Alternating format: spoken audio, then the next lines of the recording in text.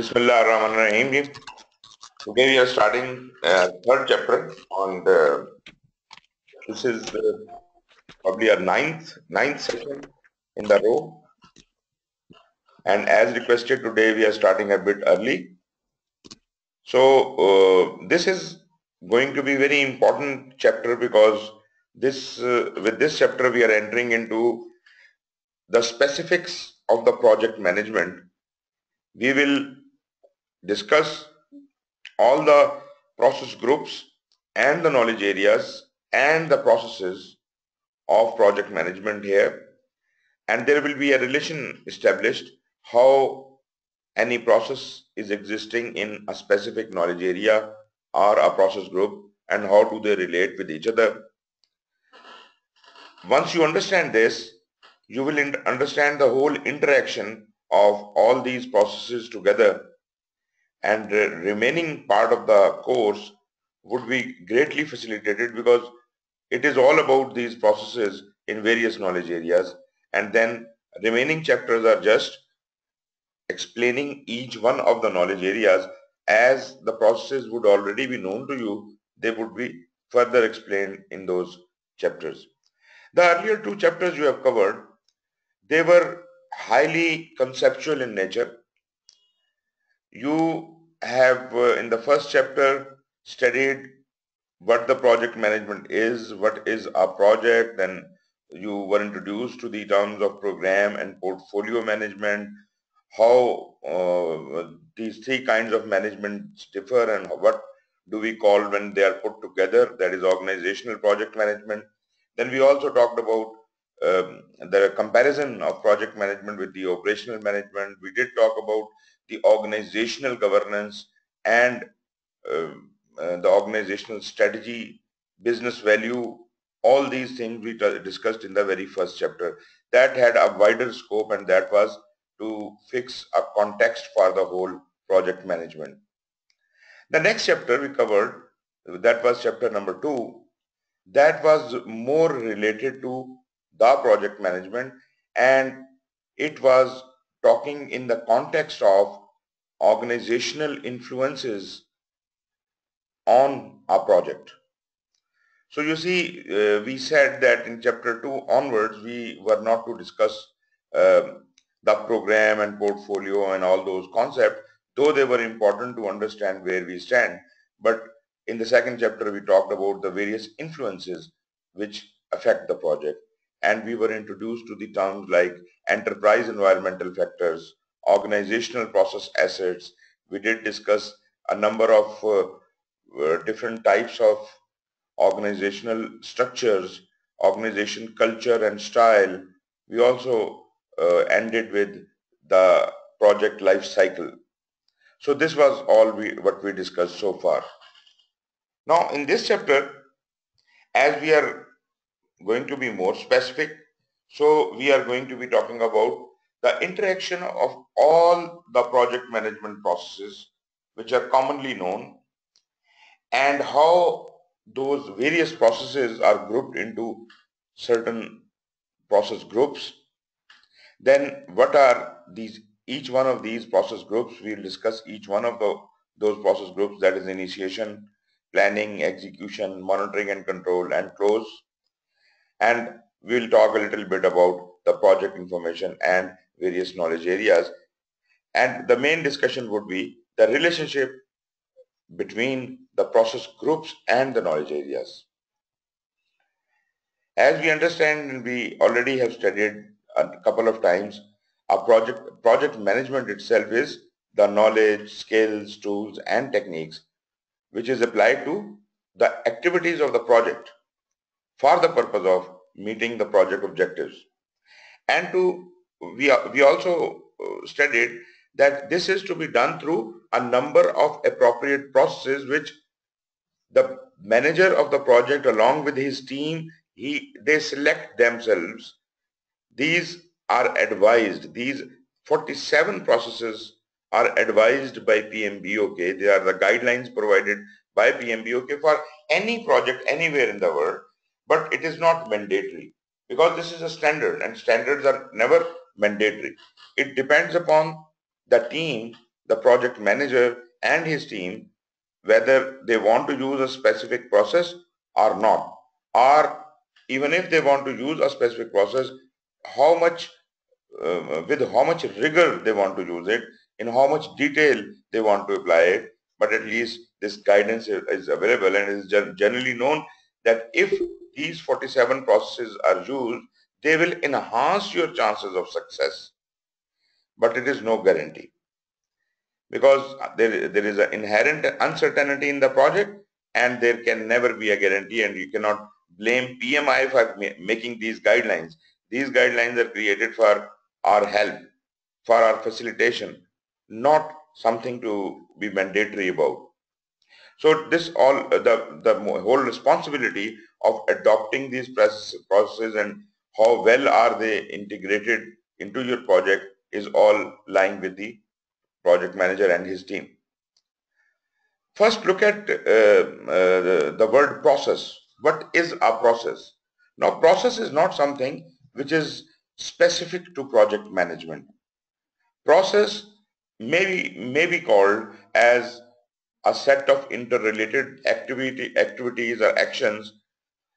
You see, when we put together a sequence of activities, a recipe to make something, we have certain steps to be taken in a certain order. So when I want to accomplish anything, I go through a process of doing it. And step by step, I accomplish my goal. So whatever process I have followed, whatever method I have followed, if I can note it down, if I can document it, then probably I can reproduce the same output using the same process time and again. It is just like, a recipe for food. So why one person cooks one meal better than another person?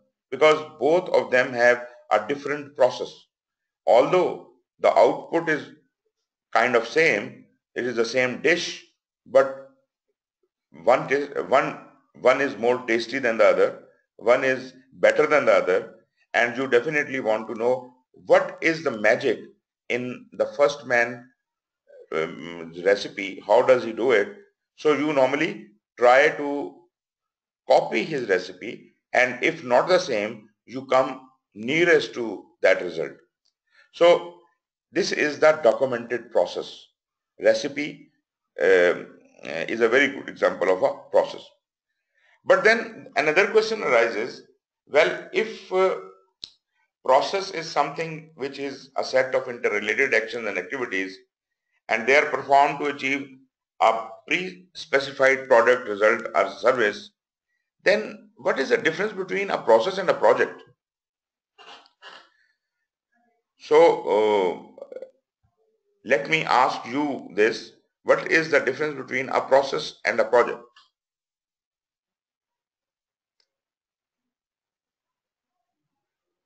Ji Rizwan sahab.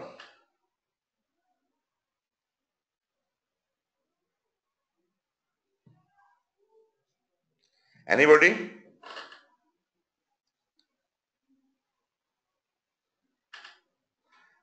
Abid?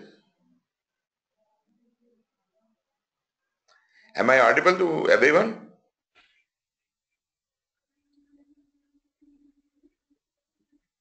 Right. So it seems that probably your voice is not getting through or something. But anyways, so right. Anybody who can answer that?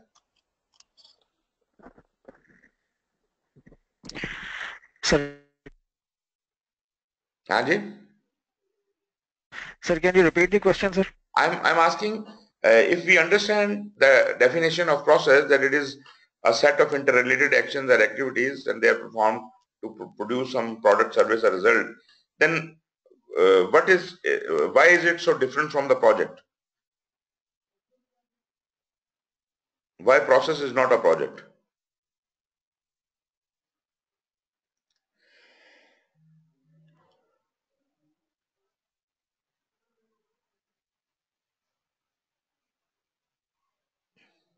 Okay, let me move on to with it.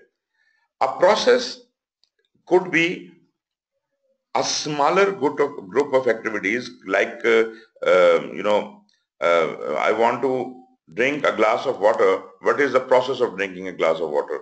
So maybe I want to look for a glass and then a bottle of water and then pour some water into the glass and then drink the water. But this is a short accomplishment, and that is a repetitive process. Process is something repetitive in nature. Every time I have to drink water, I have to follow the same process or a similar process. Now first let me talk about if I do not follow the same process, what will happen? If I drink water directly from the bottle, it will be all right with me. I will still be able to have some water. If I'm drinking it through pouring it into a glass, that could be yet another process. I could have any number of methods or processes to drink the water, but the ultimate purpose of quenching the thirst will be fulfilled. But a specific process is considered to be according to etiquettes, and everybody strives to do things that way. Therefore, we want to learn that method, that process, that mechanism which is acceptable to all, and we want to copy that all the time. So if we can reproduce the same method, probably we will be reproducing exactly the same results. That is why we follow a certain process. Normally, this process is more aptly used in the industry for quality purposes. You see, if I am having a football factory in Sialkot and I specialize in making footballs, handmade footballs, if all of my footballs are not similar, they are different in size, they are different in workmanship, they are different in quality, then nobody will like it. People will say this is not the quality we want. They might all be very good, they might be best of the workmanship exemplified, but at the same time, because all are not of the same size, same consistency, therefore we would not like to buy from this shop. Why are they of different size or different consistency? Because they are all being made by different people, and every person is making these footballs through their own process. There is not a single documented process which is being followed by all, and therefore you can't trust that the football you bought from this shop, the next time it would be exactly the same or at least nearest to the same. There will be differences, and if you are buying more than one football, then you will not be satisfied because the 10 footballs lying right in front of you are all not similar. So that speaks of poor quality. So the first rule of quality is to standardize the process. First, establish a process, document it, teach it to all people who are working with you, and ensure they all make footballs according to exactly the same process, and that will result in exactly the same kind of deliverable. So this process is basically contributing towards the quality. Now, this process and quality, these terminologies are not dedicated to project management. These things we keep using in our daily life as well.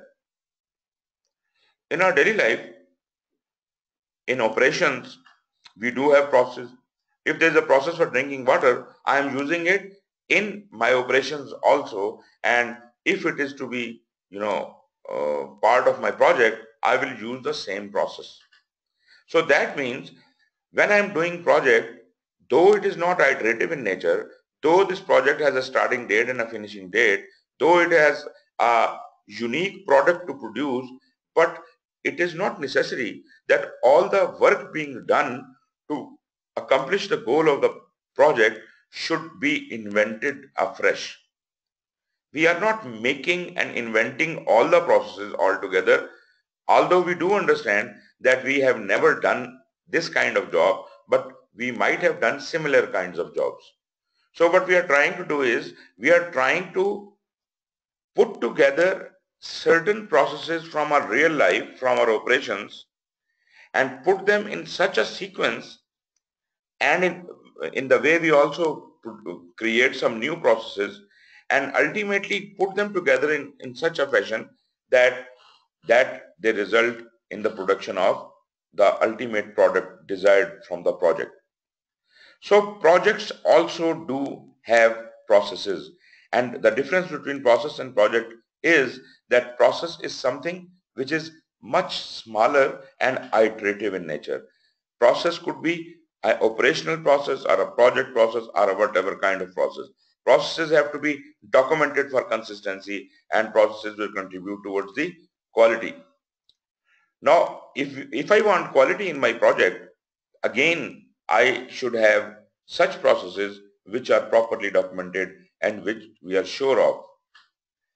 So, as far as the quality of the project is concerned, processes play a very major role. That is why PMI has very carefully identified and selected these 47 processes for doing all the work of project management.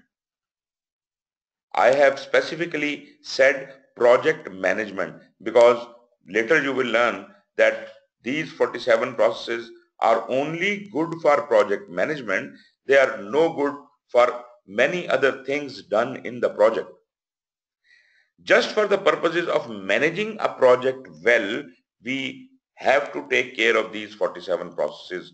But there is some other work in the project which is not covered by these 47 processes. So these 47 processes are called project management processes. And the characteristic of each process is that it starts with some raw material or input. Then is your recipe for doing it, that is the process itself, the mechanism, the sequence, how the process will go on, and that to accomplish that process we have to use certain specific tools and techniques, and if they are used in the right proportion and in proper way, then probably we are going to result in output. So the thing which is coming out of it, that is the product, service or result, that is our output. So output cannot be created if there was no input. Output cannot be created if there was nothing done during the processes. When it was being processed, if you did nothing, then the inputs will be the outputs. But because of the process itself, the inputs become outputs, and there we use certain tools and techniques to tweak it and to convert it into an output. So this is the definition of the process, and I have clarified two things here. Number one, processes are not projects. Processes may be iterative in nature and project is not, but processes are also much smaller in size than a project or an operation, because operations and projects are both made up of processes, and these processes will serve to give you consistent results, and they contribute towards quality. So this is as far as the definition of the process goes. Then we also understood and studied in the earlier chapter about organizational process assets and enterprise environmental factors. If you remember, yesterday we did talk about them, organizational process assets and enterprise environmental factors. You can call them in short OPAs and EEFs. OPAs for organizational process assets and EEFs for enterprise environmental factors. Now, if you remember, organizational process assets were all the documents which were, uh, we were using from the organizational policies, procedures, rules, regulations, and all those things, the policies and procedures kind of things, and also the old historical record of the old projects. That record also helps us take precedence from earlier projects, and we can tweak our project accordingly. So we are learning some lessons out of that. So we are following certain policies and procedures, and we are learning some lessons from the previous projects, and all of this is encapsulated into organizational process assets. I mean, we just call all of these things as organizational process assets. So if I need some lessons learned from somewhere to be used in my project management process, I would not specifically say that I am using the lessons learned. I would say I am using OPAs. And when I say OPAs, OPAs means a lot. There could be lessons learned, could be, procedures, could be anything. But generally speaking, I said organizational process assets are necessarily documentary documents which are being used, which are affecting the project, and which are being used while we are doing the project management. As far as enterprise environmental factors are concerned, they are not essentially documents, but they are also impacting the project. They are the factors which are internal or external to the organization or to the project, and they influence your project management options. They may enhance or constrain your project management options. Therefore, enterprise environmental factors are also an important input. Now, whatever I am doing in my project, whatever I, regarding that specific task, I may need to consult OPAs as well as EEFs. So this should be understood that these two items are almost always input to every process. Almost always they are input to almost every process. Why? Because every process must have certain rules and regulations to be followed. So OPAs are required, some format to be followed, some old data to be followed. So OPAs will be required. And there must be certain enterprise environmental factors, some internal or external factors, which could impact us in the project. Therefore, I also have to take EEFs as my input. So you see, I have got both of these things almost in all of the 47 processes of project management. They will usually be found as inputs. But I am not making it a rule that in 100% cases, both of these things will be input. But in most of the cases, you can say 90 to 98% of the cases, you will find these two items would be always found in the input side of the process. Now, when will we require them more? When we definitely will be requiring the OPAs and EEFs as inputs is usually in the beginning, when we do not have any other uh, input to provide us certain data which is needed by the process. Then we have to exclusively rely on OPAs and EEFs. Therefore, when we are initiating the project, we don't have anything else. Most of the time in initiation and planning, almost every process, every project management process will have these two things as input.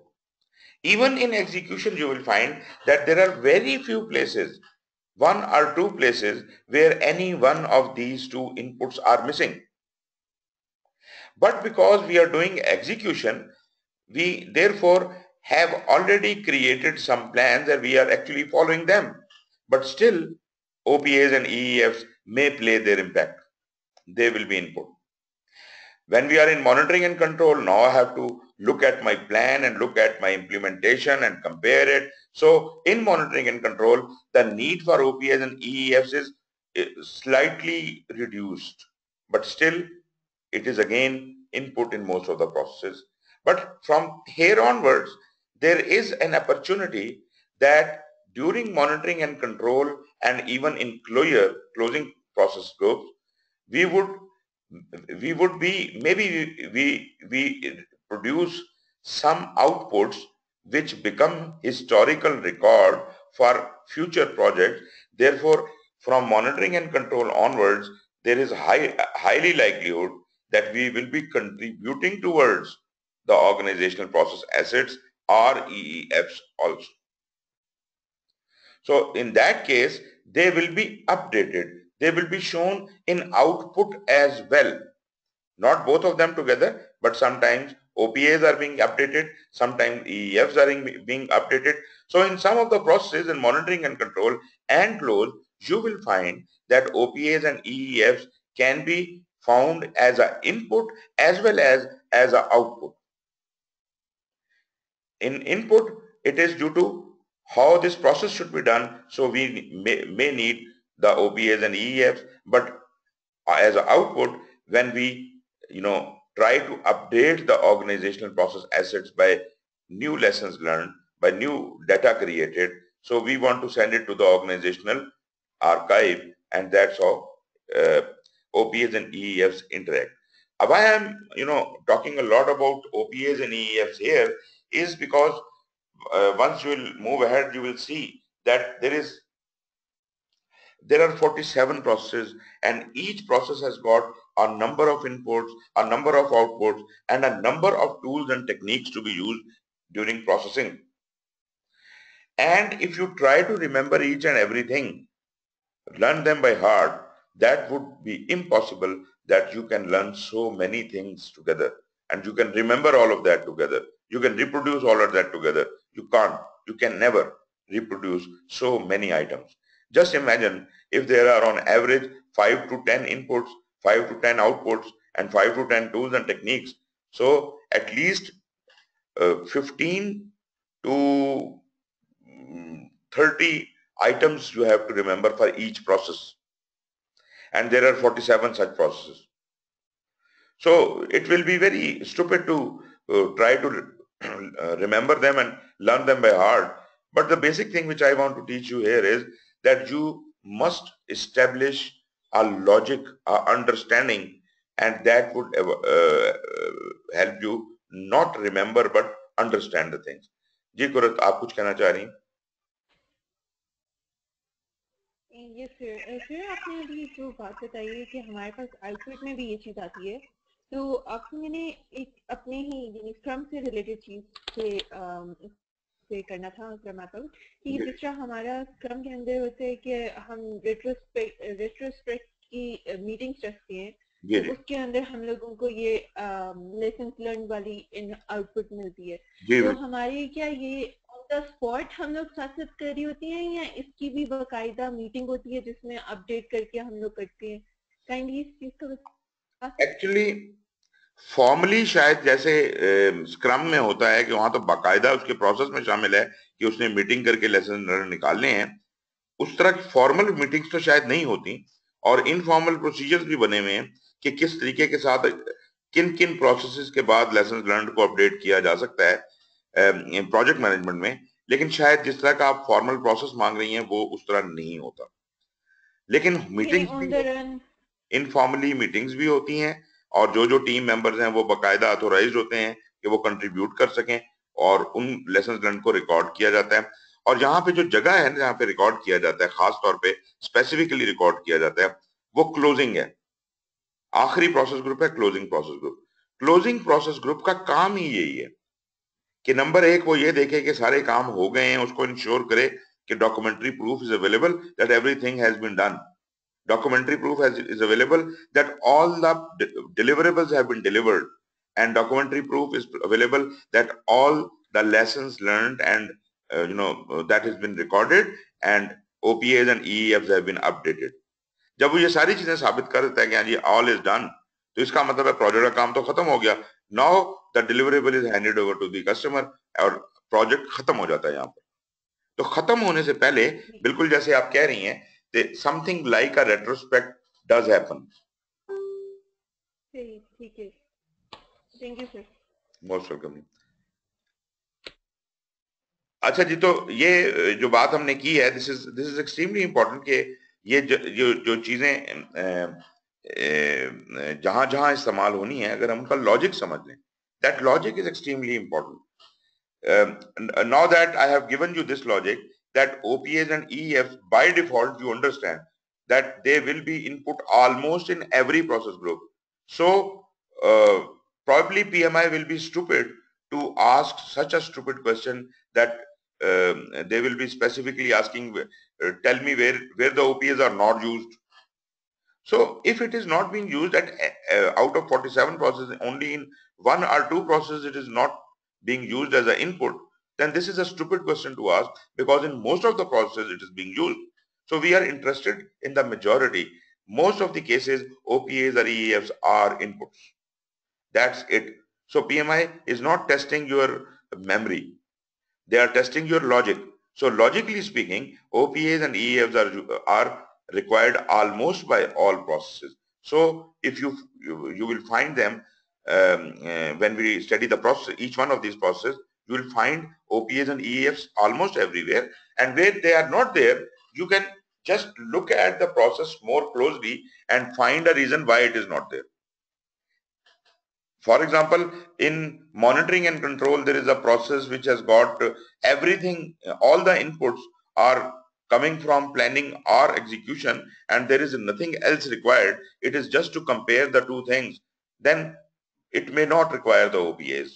It may not require the EEFs. So there must be a hardcore reason why OPAs or EEFs are not there at a specific point. So you can try to establish a logic for that, but don't try to remember things by heart.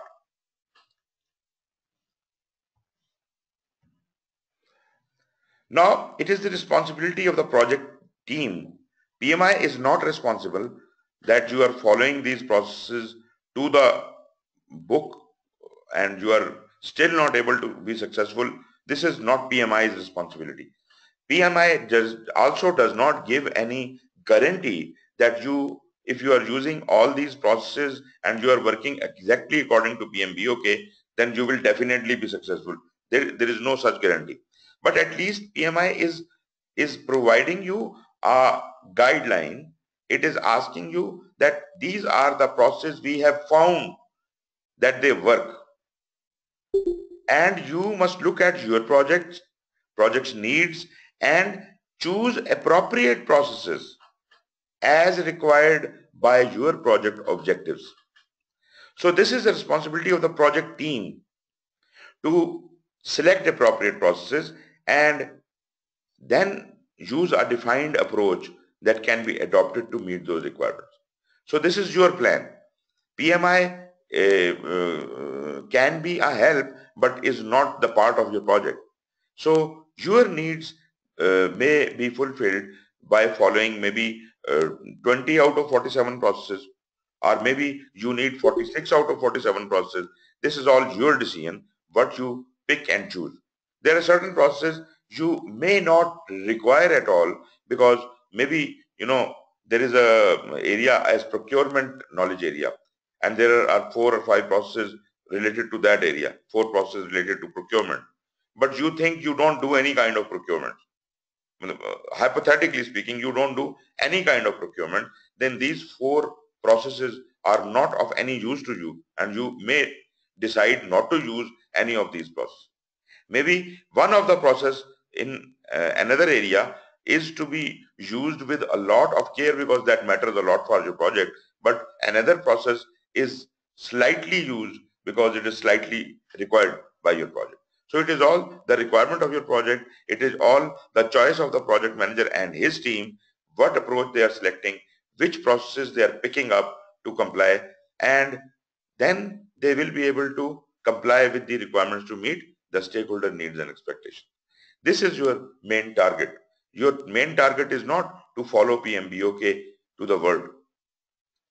And then there is a big challenge for the project team member or the project manager and the whole thing, that they have to, strike a kind of a balance in competing demand. There would be a number of stakeholders demanding different things from you, and their needs and requirements and expectations might be at 180-degree opposite direction. So you have not only to balance those competing demands, but also to balance on scope and time and cost, because any one of these things, if disturbed, will bother other areas.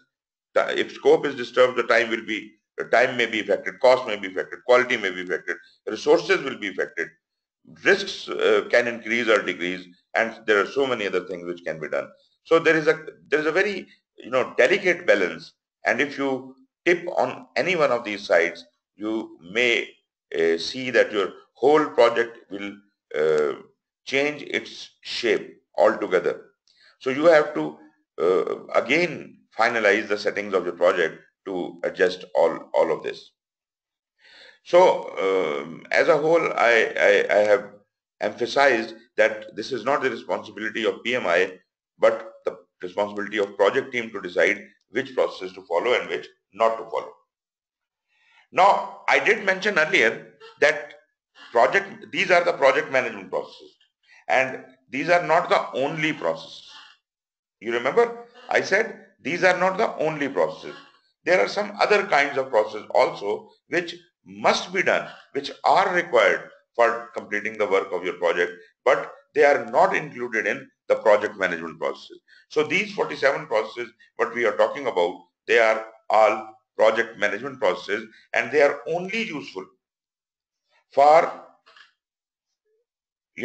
managing your project life cycle appropriately, effectively, using the skills and tools and techniques involved in the skills and capabilities described in the knowledge areas, project management knowledge area. In other words, I would say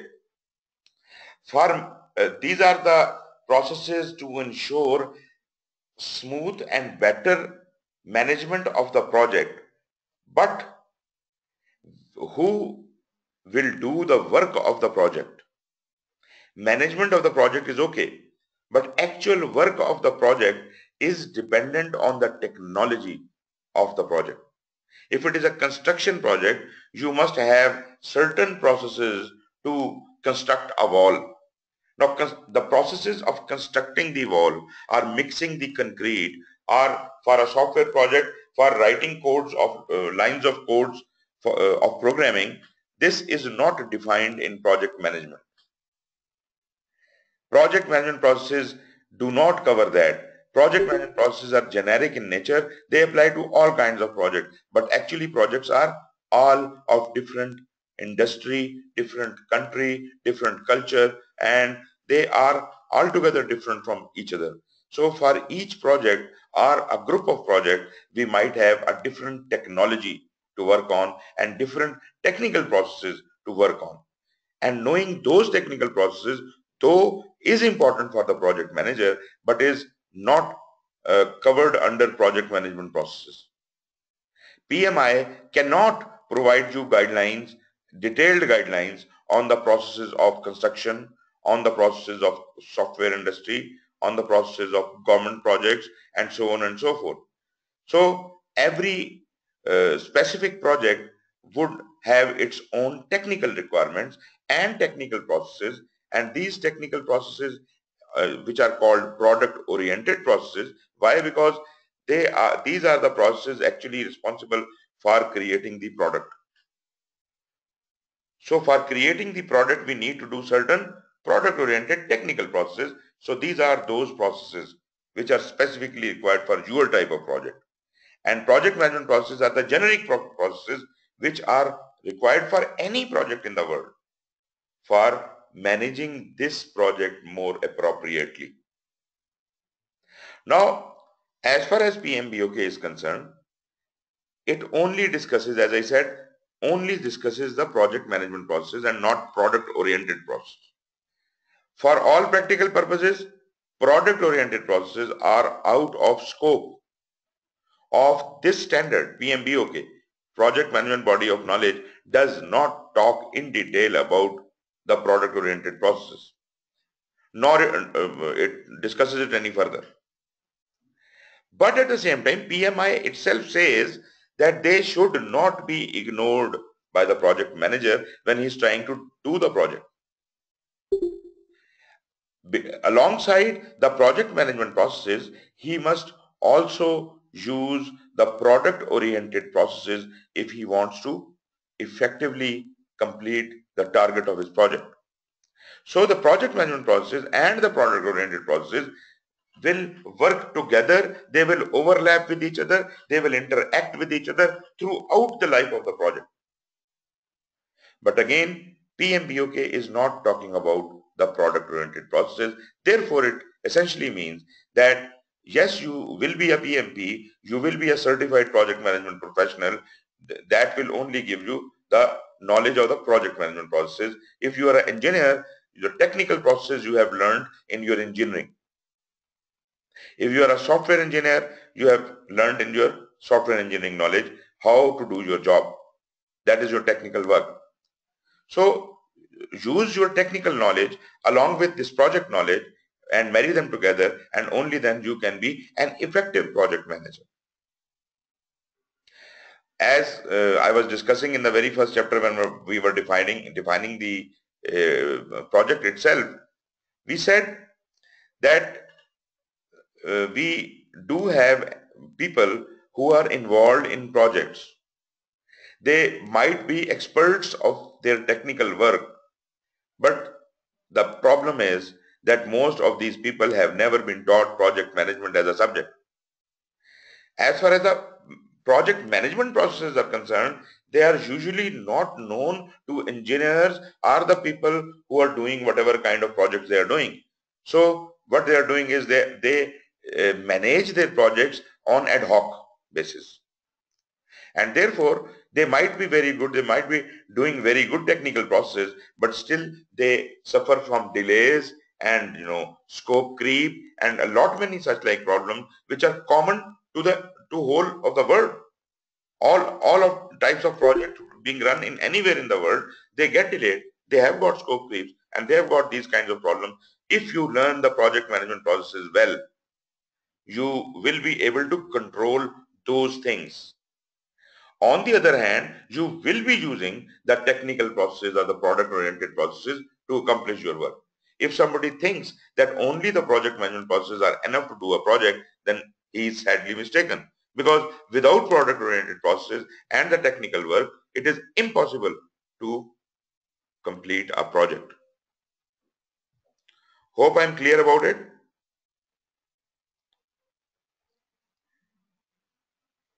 कुछ question है तो बताएं जी. Yes, sir. ये point तो is it well received और what?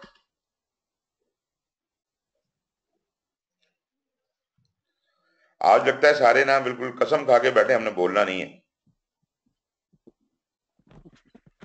No, sir, it's understood, sir. Okay.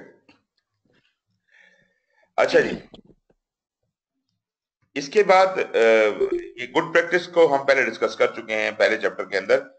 We said project PMBOK provides us good practices, and reason मैंने उसकी ये दी थी कि a standard can never give you best practices. A standard will only and always give you good practices, that whatever practices you are doing, these are good, these are bad, these are good, these are bad. So you are wise enough to sort the good from bad. So these standards enable you to recognize good from bad. Normally, I'm not talking about the general practices. I'm talking about the selected good practices, which, if done, will enhance the chances of success of your project. But and these good practices have been collected globally from across all the industries. Now, why our own practices are not good enough as far as the project management is concerned? Project management process I'm talking about. Our own practices are not good. Why? Because for a specific industry, we make our own rules. Like in construction, they start measuring the progress in their own way, and that method which they adopt, which they created as a thumb rule, might not be applicable to any other industry. So this might be good for only engineers, or maybe only a small group of engineers who have made this rule for themselves. So they understand what they are talking about, but the people outside of that group will not understand what it is. So such like thumb rules, which are only being practiced in a small community or small groups, are not standard, right? So, and while making these thumb rules, we do not distinguish between good and bad, and whatever we feel is good, we adopt that. We start doing that. So a lot many practices in work, and right now in most of the industries in project management, is that they are in habit of doing the bad practices repeatedly, time and again, because they think that this is our culture, this is our routine, this is how the things have been done, so I will also do it like that. So this is a kind of adoption of bad practices which we are following, and that makes us fail in our effort most of the time. Still we don't learn any lesson out of it. And then who is there to tell us that the thing we are doing is wrong? So now this standard is there. This standard is going to tell us that as far as the project management is concerned, which of the practices are considered bad and which of the practices are good. This is just not a collection of all the practices. Because if it was a collection of all the practices, it would have accommodated some bad practices also, because most of the people are using it. That's why if it is just a matter of voting, then probably bad practices would also get elected to be included in the standard. But no, standard will always include the good practice, and there are specific people who sit as judges on it and who justify each process to be included in a standard. So PMP is a standard, and remember, standards are never mandatory. I have repeated this thing many times. Standards are never mandatory. Standards are optional. You know, I have created a guideline for you, and I tell you this is how the job can be done, and you say I don't want to follow it. This is your will and wish. Or you follow it to the spirit of the letter, that is again your will and wish. I am nobody to force you or nobody to dictate you that you must use it like that, because I am a third party and I am just doing something for the good of everyone. It is kind of a volunteer work. It is kind of a non-profit work which is done by people from the industry and not by the governments, because governments make regulations, they don't create standards. This is a very bad practice in Pakistan, that there is a standard forming body in the government, which is utterly nonsense. How can government create standards? Government can only facilitate the creation of standards by supporting such bodies which are composed of volunteers from the relevant industry. Then it is up to them what research they carry out, how they collate the data, and what are their findings. So those findings can be established as standard, and that standard will tell you the good practices. So if you are getting my point, when something is become mandatory, if government says that only those organizations or companies will be licensed for export who will follow ISO standard XYZ. That means what have government done? Government has regulated. Government has made it a law. This is no more an option. Government has adopted a standard which was developed by an independent body, but for better performance or better services coming out of our country from our industry, government has regulated that anybody who is not following this standard will not be able to export goods out of Pakistan. So standards can be ultimately adopted and regulated by the governance bodies, but standards cannot be created by a governance body.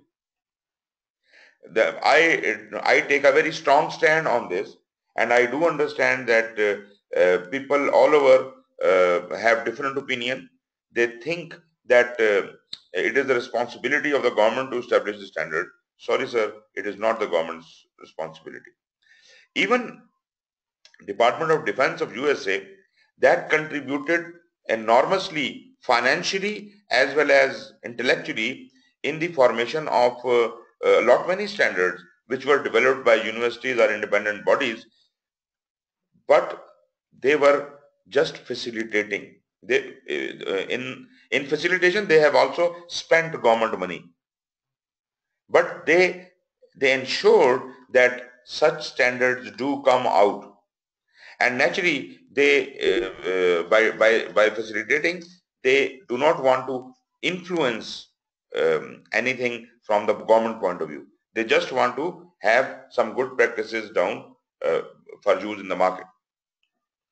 So ISO standard and CMMI maturity model and all that, which were created by ISO, International Standard Organization. This ISO was greatly facilitated financially and otherwise by Department of Defense USA. But Department of Defense USA or Government of USA does not take ownership of these standards. ISO is an international standard used by everybody all around the world, and there is nothing which says that it is the government standard. Government created that standard. Government helped create that standard, but it is not created by the government. Similarly, UK government is more like our way of working, because they have more kind of government control. So what they did was, there was one organization, I think it was by the name of Prompt, that was back in 70s or something, in the beginning of 70s. They developed a mechanism of project management for IT industry in 70s, in early 70s. That was called Prompt, PROMPT. That was so popular and so good that whole of the IT industry was using it. And this was created by independent body. It was not created by the government. But what government did was, government bought that company over and facilitated them to create more standards, more generic standards for all industries. So when it came out to be for all industries, they changed the name to Prince 2. First it was Prince and then it was Prince 2. So Prince stands for Projects in Controlled Environment. So this mechanism which they helped develop, although they exercise a lot of control on the whole system, even their Office of Government Commerce used to own these initiatives in the beginning, but recently they have separated that and they have put the standard development part thing out of the government control, and they are just enforcing the standards in government. But UK government have helped create a lot many standards, and their standards are fantastic, wonderful. Prince 2 is just an example. Any question जी? मुझे लगा था कि जैसे कोई कुछ कहना चाह रहे हैं. खैर, anyways. तो I hope point is a bit clear कि स्टैंडर्ड्स कभी भी गवर्नमेंट्स, हुकूमतें नहीं बनाती, ये इंडिपेंडेंट बॉडीज बनाती हैं, और वो जो इंडिपेंडेंट बॉडीज हैं वो इंडस्ट्री से होती हैं और वो बेटरमेंट के लिए करती हैं, और उनका मकसद ये होता है कि गुड प्रैक्टिसेस लोगों को दी जाएं ताकि वो उनको फॉलो करके कामयाब हो सकें. और दूसरी बात ये है कि ये कोई ओनरशिप नहीं है, ये कोई इंडस्ट्री, ये कोई एक कंपनी ने नहीं बना दिया. ऐसा भी होता रहा है. We have seen lot many practices coming out of IBM and Oracle and this company and that company. कुछ टोयोटा की एग्जांपल्स लेते हैं. So there are good practices. Of course, there are good, rather best practices in certain organizations, and we do, learn from them as well. But they are this is, if we are following only Toyota, then it is only Toyota. We are not comparing it with anyone. Therefore, we can follow certain practices being used with them, but when it comes to the good practices, then it becomes a standard. But Toyota is not a standard, right? So from Toyota we can learn a lot many good practices and adopt it in our daily standard. Now जी रिजवान साहब, एक minute जरा, मैं जनाब, जी रिजवान साहब,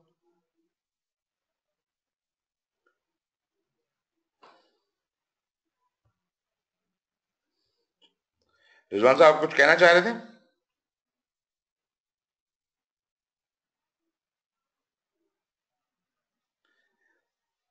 मुझे लग रहा है कि शायद कोई प्रॉब्लम है, आवाज नहीं आ रही है, क्या मसला है? एनीवन लैग आ रहा है इंटरनेट पे। क्या आ रहा है जी? सर नेटवर्क का कनेक्ट प्रॉब्लम है सर। ओके ओके, अच्छा, एनीवे रिजवान साहब ने हाथ खड़ा किया तो कुछ कहना चाह रहे थे, लेकिन देखते हैं फिर दोबारा फिर आप हाथ खड़ा कर लीजिएगा अगर कोई प्रॉब्लम है। राइट, मैं आगे चलता हूं जी। ये तो है जी गुड प्रैक्टिसेस। तो इसका मतलब ये है कि गुड प्रैक्टिसेस ऐसा है कि जैसे पहले जब मैंने शायद ये एग्जांपल पहले भी दी थी कि अगर मैं तैर रहा हूं और अच्छा तैराक नहीं हूं तो कभी डूबता हूं, कभी उबरता हूं, कभी डूबता हूं, कभी उबरता हूं, लेकिन किसी ना किसी तरह से मैं तैर रहा हूं, मैं गुजारा कर रहा हूं। ये है हमारा नॉर्मल वे ऑफ वर्किंग। ठीक है, हम सारे स्किल्स नहीं रख रहे होते, हम शायद टेक्निकल स्किल रख रहे हैं, प्रोजेक्ट का स्किल नहीं रख रहे, तो हम कभी डूबते हैं, कभी तैरते हैं, कभी अच्छा हो जाता है, कभी बुरा हो जाता है। But if we start following good practices, then at least we will be able to keep our nose above the water. तो डूबने का खतरा कम हो जाएगा कि कम से कम मैं कोई बहुत बेहतरीन तो नहीं खैर काम कर रहा, लेकिन कम से कम मैं गुड प्रैक्टिसेस फॉलो करने से सेफ जरूर हो गया हूं।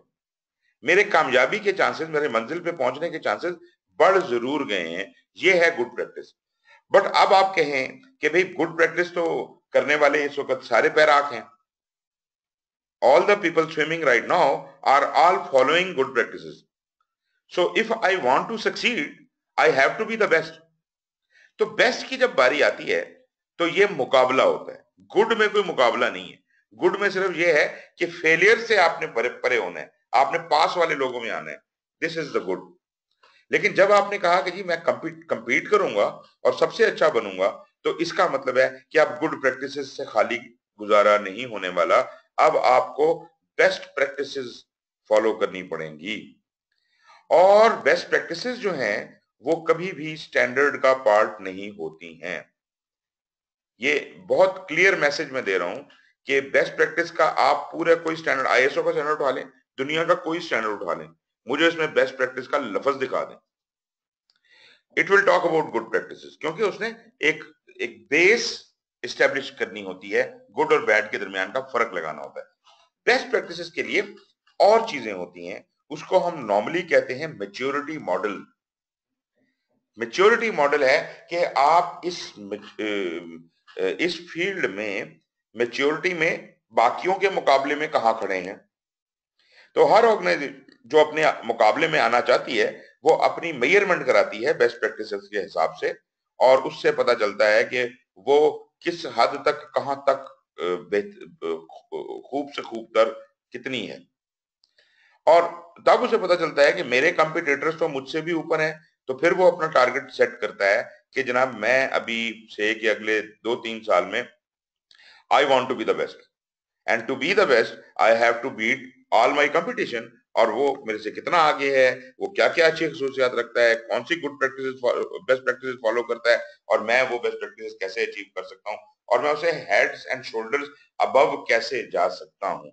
So that is a subject of best practice, and that is covered in the maturity model. So we are studying our standard PMBOK, our project management standard, and it only gives us the good practices. और good practices जो हैं वो सिर्फ आपकी कामयाबी के chances को enhance करती हैं over a wide range of project. मगर जेनरिक रूल्स हैं, लेकिन ये तकरीबन हर तरह के प्रोजेक्ट में ये कुछ बेहतरी लाने का इम्कान कायम रहता है।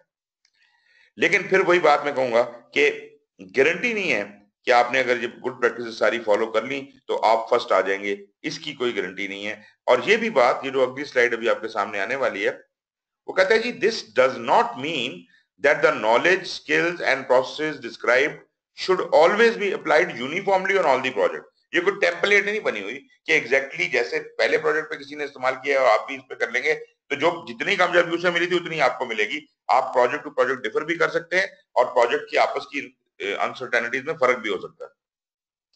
For any given project, the project manager in collaboration with the project team, दोनों की मिली भगत होती है या मिली रिस्पॉन्सिबिलिटी होती है, is always responsible for determining which processes are appropriate. You don't need to adopt all the 47 processes, but you have to decide which processes are appropriate for you and which of these processes are to be done to what level of rigor. Level of rigour या degree of rigour, तो क्या appropriate degree of rigour है। एक process को बहुत ज्यादा detail में तफसील में जाके करने की जरूरत है और एक को सरसरी तौर पे करने की जरूरत है। ये फैसला आपके पास, यू आर द बेस्ट जज कि मैंने कौन से प्रोसेस को किस तरह से करना है। अच्छा जी, now we are talking about के all of what the project management we are doing, this all has to be integrative undertaking. Project और प्रोडक्ट की प्रोसेसेस जो हैं उनको मिलजुल के काम करना है। They have to be aligned with each other and connected with other processes to facilitate the coordination. ऐसा ना हो कि दीवार बनाने का प्रोसेस जो है वो प्लान बनाने के प्रोसेस से कोई उसका जोड़ ही ना बनता हो। तो प्लान वाला कहता है मैं तो प्लान बना रहा हूं, तुम दीवार बनाते रहो, तो प्लान तो बना नहीं, तुम दीवार कैसे बना रहे हो। तो इसका मतलब है there has to be some alignment and connection. तो जो कोई भी प्रोसेस आप इंट्रोड्यूस करेंगे उनसे फिर हम अपना पूरा अंदर का हिसाब किताब प्रोजेक्ट का वो डिजाइन करेंगे, उसका सीक्वेंस बनाएंगे, बाकी चीजें बनाएंगे। Actions taken during one process typically affect that process and other related process.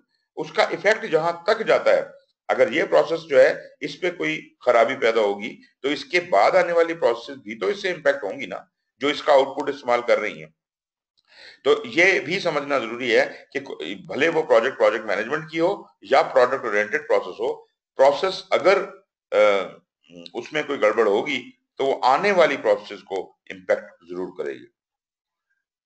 These process interactions often require trade-offs among project requirements and objective. और जब कभी हम इंटरेक्शन के दरमियान एस्टेब्लिश करते हैं, there will be some jagged edges. कभी कभी ऐसा होगा कि आपको लगेगा कि यार ये तो बिल्कुल हम स्टैंड स्टिल पे आ गए हैं, इस प्रोजेक्ट मैनेजमेंट की प्रोसेस को इस टेक्निकल प्रोसेस के साथ या प्रोडक्ट ओरिएंटेड प्रोसेस में कैसे जोड़ूं। तो कभी कभी we have to trade offs हमें करने पड़ते हैं, बाय इन करने पड़ते हैं कि जी रिक्वायरमेंट में जरा ये फैसिलिटेट कर दें, इससे थोड़ा कम कर लें, ऑब्जेक्टिव थोड़े कम करें या ज्यादा करें। तो इस तरीके के साथ हम चीजों को एडजस्ट करते हैं और डिपेंडिंग अपॉन किस चीज को एडजस्ट करना ज्यादा जरूरी है। Actively manages these interactions to meet sponsor customer stakeholder requirements. कभी कभी ऐसा होता है कि प्रोसेस और set of process will need to be आइटरेटेड several time. और ये बात तो हम पहले भी करेंगे, पानी पीने का जो तरीका है वो शायद हम प्रोजेक्ट में भी इस्तेमाल करते हो, प्रोडक्ट में भी इस्तेमाल करते हो, आम लाइफ में ऑपरेशन में भी इस्तेमाल करते हो। और ये नहीं कि प्रोजेक्ट में एक ही दफा पानी पीना है, मैंने 10 दफा पानी पीना है प्रोजेक्ट के अंदर, तो आइटरेटिवली इस्तेमाल होगा। तो ऐसा बिल्कुल मुमकिन है कि जो एक प्रोसेस बना हुआ है वो बार बार इस्तेमाल हो प्रोजेक्ट के अंदर ही। लेकिन वो जो अंदर एक प्रोसेस के अंदर की आइटरेशन है उसके वो किस लिए होती है, वो उस वक्त तक चीजों को एनहांस या इंप्रूव करने के लिए होती हैं जब तक के प्रोडक्ट की रिक्वायरमेंट्स के मुताबिक चीज बन नहीं जाती। मैंने कहा था जी कि ऐसा करोगे तो ये चीज बन जाएगी, लेकिन ऐसा करने से वो चीज नहीं बनी, तो इसका मतलब है मेरा स्कोप तो पूरा नहीं हुआ, मैं उसको डिलीवर तो नहीं कर सकता। इसका मतलब ये हुआ कि जो चीज गलत बन गई है उसको मैं ठीक करूंगा और तब तक ठीक करता रहूंगा जब तक कि वो मेरे स्कोप प्रोडक्ट के स्कोप की रिक्वायरमेंट्स के मुताबिक अप्रूव नहीं हो जाती। इसका मतलब है कि आइटरेशन प्रोसेस के अंदर हो सकती है, लेकिन आइटरेशन की एक हद है। वो जो ऑपरेशंस के अंदर आइटरेशन है दे आर अनलिमिटेड। वो कहते हैं जी इन्फिनिट नंबर ऑफ आप चीजों को एनहांस और इंप्रूव इन्फिनिटली कर सकते हैं। यहाँ इन्फिनिटली नहीं करना, यहाँ हमने उस हद तक करना है जिस हद तक हमें चीज बनाने का हुक्म दिया गया है। अगर मेरी वो स्पेसिफिकेशंस के मुताबिक एक चीज बन जाती है तो मैंने उसे डिलीवर कर दूंगा, मैं उसको मजीद इंप्रूव नहीं करूंगा। क्योंकि अगर मैं उसको कहूं कि जी ये मुझे जो स्कोप दिया गया था वो तो था कि इस तरह की चीज बनानी है, लेकिन मैं इससे भी अच्छी बनाऊंगा, फिर जब मैं वो अच्छी बन गया कि मैं नहीं यार इससे भी अच्छी बनाऊंगा, तो भाई आप तो अपने स्कोप से बाहर निकलते जा रहे हैं। और ये जो हम खूब से खूब तर के चक्कर में अपने स्कोप से ऊपर चले जाते हैं, इसकी वजह से स्कोप क्रीप काज करता है। भला वजह वजह वजह भले कोई भी रही हो, भले आपका कस्टमर आपको स्कोप क्रीप की तरफ फोर्स कर रहा है या किसी और वजह से कर रहा है, स्कोप क्रीप को हम बाद में डिस्कस करेंगे, लेकिन ये हमें स्कोप क्रीप का डायरेक्शन में लेके जा रहा है। Projects exist with in organisation, ये बात हम पहले भी कर चुके हैं कि ऑर्गेनाइजेशन के असूल और जवाबित जो हैं वो प्रोजेक्ट पे लागू होंगे। प्रोजेक्ट जो हैं वो तो ऑर्गेनाइजेशन का हिस्सा है। तो प्रोजेक्ट कोई अलहदा से कोई क्लोज सिस्टम तो है कोई नहीं, है तो वो ऑर्गेनाइजेशन का हिस्सा। उनको जो इनपुट्स चाहिए होती हैं वो ऑर्गेनाइजेशन से ही आती हैं, और जो चीजें हम बनाते हैं, जो डिलीवर करते हैं, वो भी वापस ऑर्गेनाइजेशन को ही जा रही है। Project process may generate information to improve the management. ऐसा मुमकिन है कि हम इस प्रोजेक्ट से कोई नई एसओपी बना रहे हो, कोई नया तरीका कार वजह कर रहे हो, जो कि अल्टीमेटली ऑर्गेनाइजेशन के भले के लिए हो, और उससे आइंदा आने वाले प्रोजेक्ट्स को भी गाइडलाइन मिले और वो ऑर्गेनाइजेशनल प्रोसेस एसेट्स का भी हिस्सा बने। सो ये this could very much be possible कि आपके जो प्रोजेक्ट्स हैं वो इस तरह से रिजल्ट करें। पीएम प्रोसेसेस की के हवाले से पीएमबीओ के डिस्क्राइब करती है nature of project management processes, कि वो इंटीग्रेशन कैसे होगी उन प्रोसेस की आपस में, उनका आपस में इंटरेक्शन कैसे होगा, और हर प्रोसेस का एक मकसद है, हर प्रोसेस का क्या क्या मकसद है। प्रोजेक्ट मैनेजमेंट प्रोसेस को 5 ग्रुपों में, जैसे कि पहले भी हम बात करते आए हैं, 5 प्रोसेस ग्रुपों में बांटा गया है। इसका मतलब है कि 47 processes are divided into 5 process groups. लेकिन ये भी जहन में रहे कि ये कोई इक्वल डिस्ट्रीब्यूशन नहीं है कि जनाब बराबर बराबर सब में होंगे, नहीं। जरूरत के मुताबिक जहां जिस प्रोसेस ग्रुप में जिस काम को करना अकम्प्लिश करना है, उसके हिसाब से कहीं पे कम प्रोसेस मिलेंगी, कहीं पे ज्यादा मिलेंगी, लेकिन इतना जरूर है कि जहां प्रोसेस ज्यादा होंगी वहां काम ज्यादा होगा, उस प्रोसेस ग्रुप की इंपॉर्टेंस उसी हिसाब से ज्यादा होगी। ये जनाब आपके 5 प्रोसेस ग्रुप हैं, जैसे हम बात कर चुके हैं। इनिशिएटिंग प्रोसेस ग्रुप है, प्लानिंग प्रोसेस ग्रुप है, एग्जीक्यूटिंग प्रोसेस ग्रुप है, monitoring and controlling process group है, और क्लोजिंग प्रोसेस ग्रुप है। छोटी छोटी ब्रीफ डेफिनेशन इसको यहाँ स्लाइड में आपको मिल जाएगी। तो ये तो है प्रोसेस ग्रुप्स, लेकिन मैं इससे पेशतर के इन प्रोसेस ग्रुप्स के इंटरेक्शन में जाऊं, मैं ब्रीफली इन प्रोसेस ग्रुप्स का कुछ हाल अहवाल आपके सामने रखना चाहता हूं। I will skip some of these slides, क्योंकि वो वही बातें बार बार रिपीट हो रही हैं।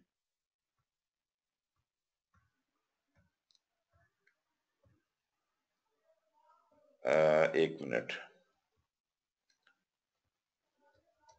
वो गायब हो गई। एक स्लाइड थी मेरे पास जो मैं दिखाना चाह रहा था आपको।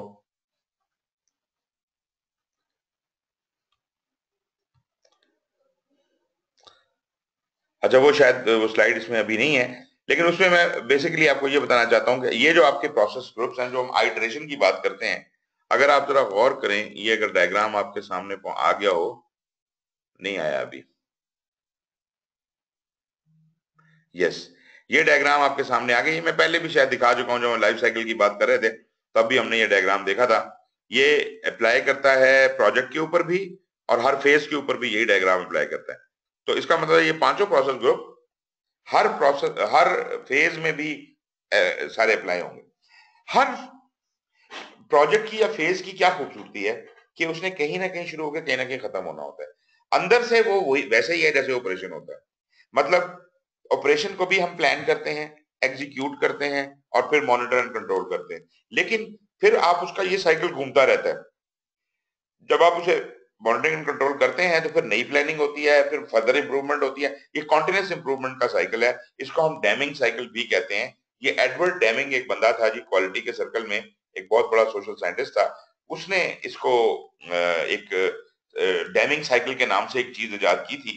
उस डैमिंग साइकिल को में 4 चीजें थी: plan, do, check and act.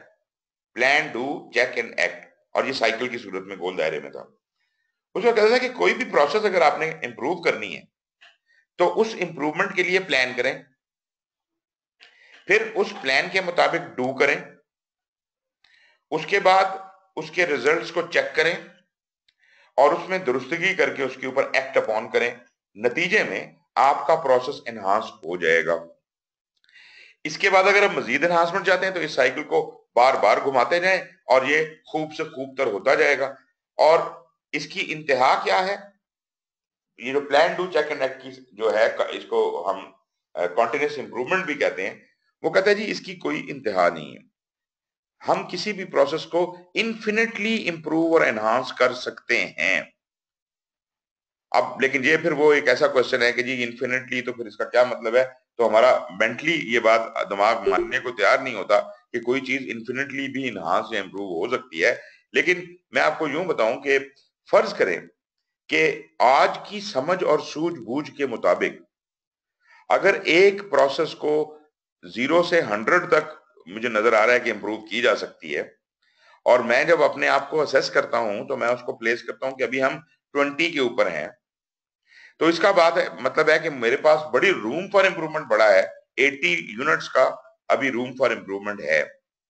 पहली दफा के साइकिल में जब मैं अपने प्रोसेस को इंप्रूव करता हूं तो मैं 20 से अपनी अपनी जो कैपेबिलिटी है, जो इंप्रूवमेंट है, वो प्रोसेस की एनहांसमेंट करके उनको 60 के लेवल पे ले जाता हूं। क्या किया मैंने सीधा ही 40 का जंप लिया। लेकिन अगली दफा जब मैं इंप्रूव करने को आऊंगा तो अब मैं 60 से 100 पे एकदम नहीं जा सकता, क्योंकि अब मेरे ऊपर जो यूनिट्स हैं वो कम रह गए हैं। अब मेरी जो अगली जंप होगी वो पिछली जंप से छोटी होगी। शायद अभी मैं 20 यूनिट ऊपर जाऊं, मैं 60 पे पहुंच गया। अगले साइकिल में शायद मैं 10 यूनिट ऊपर जाऊं।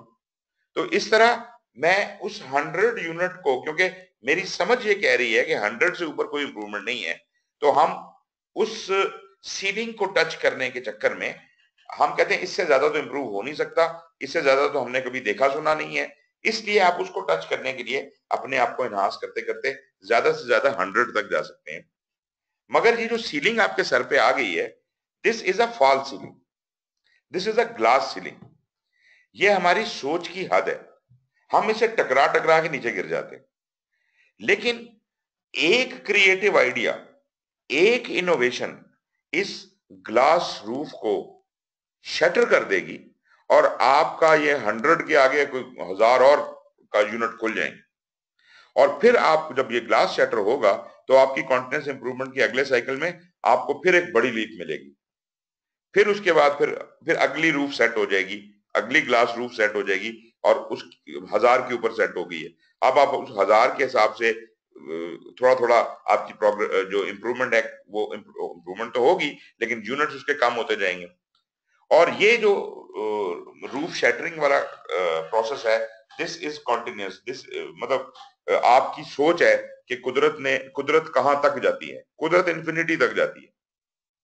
देखे ना जी, एक वो वक्त था कि कोलंबस ने कहा कि जनाब दुनिया गोल है, तो उधर जनाब बाकायदा जो मलका के कोर्ट में उसका मजाक उड़ाया गया कि अगर दुनिया गोल है तो फिर अंडे की तरह हम उसके ऊपर से स्लिप होकर नीचे क्यों नहीं गिर जाते? अगर अंडे की तरह जमीन है तो इसके ऊपर इधर कोई चीज रखी जाए तो ये नीचे गिर जाएगी। तो बात यह है कि उस वक्त की अकल के मुताबिक शायद that was a very good joke कि यार देखो कैसी फजूल बातें कर रहा है, दुनिया गोल है।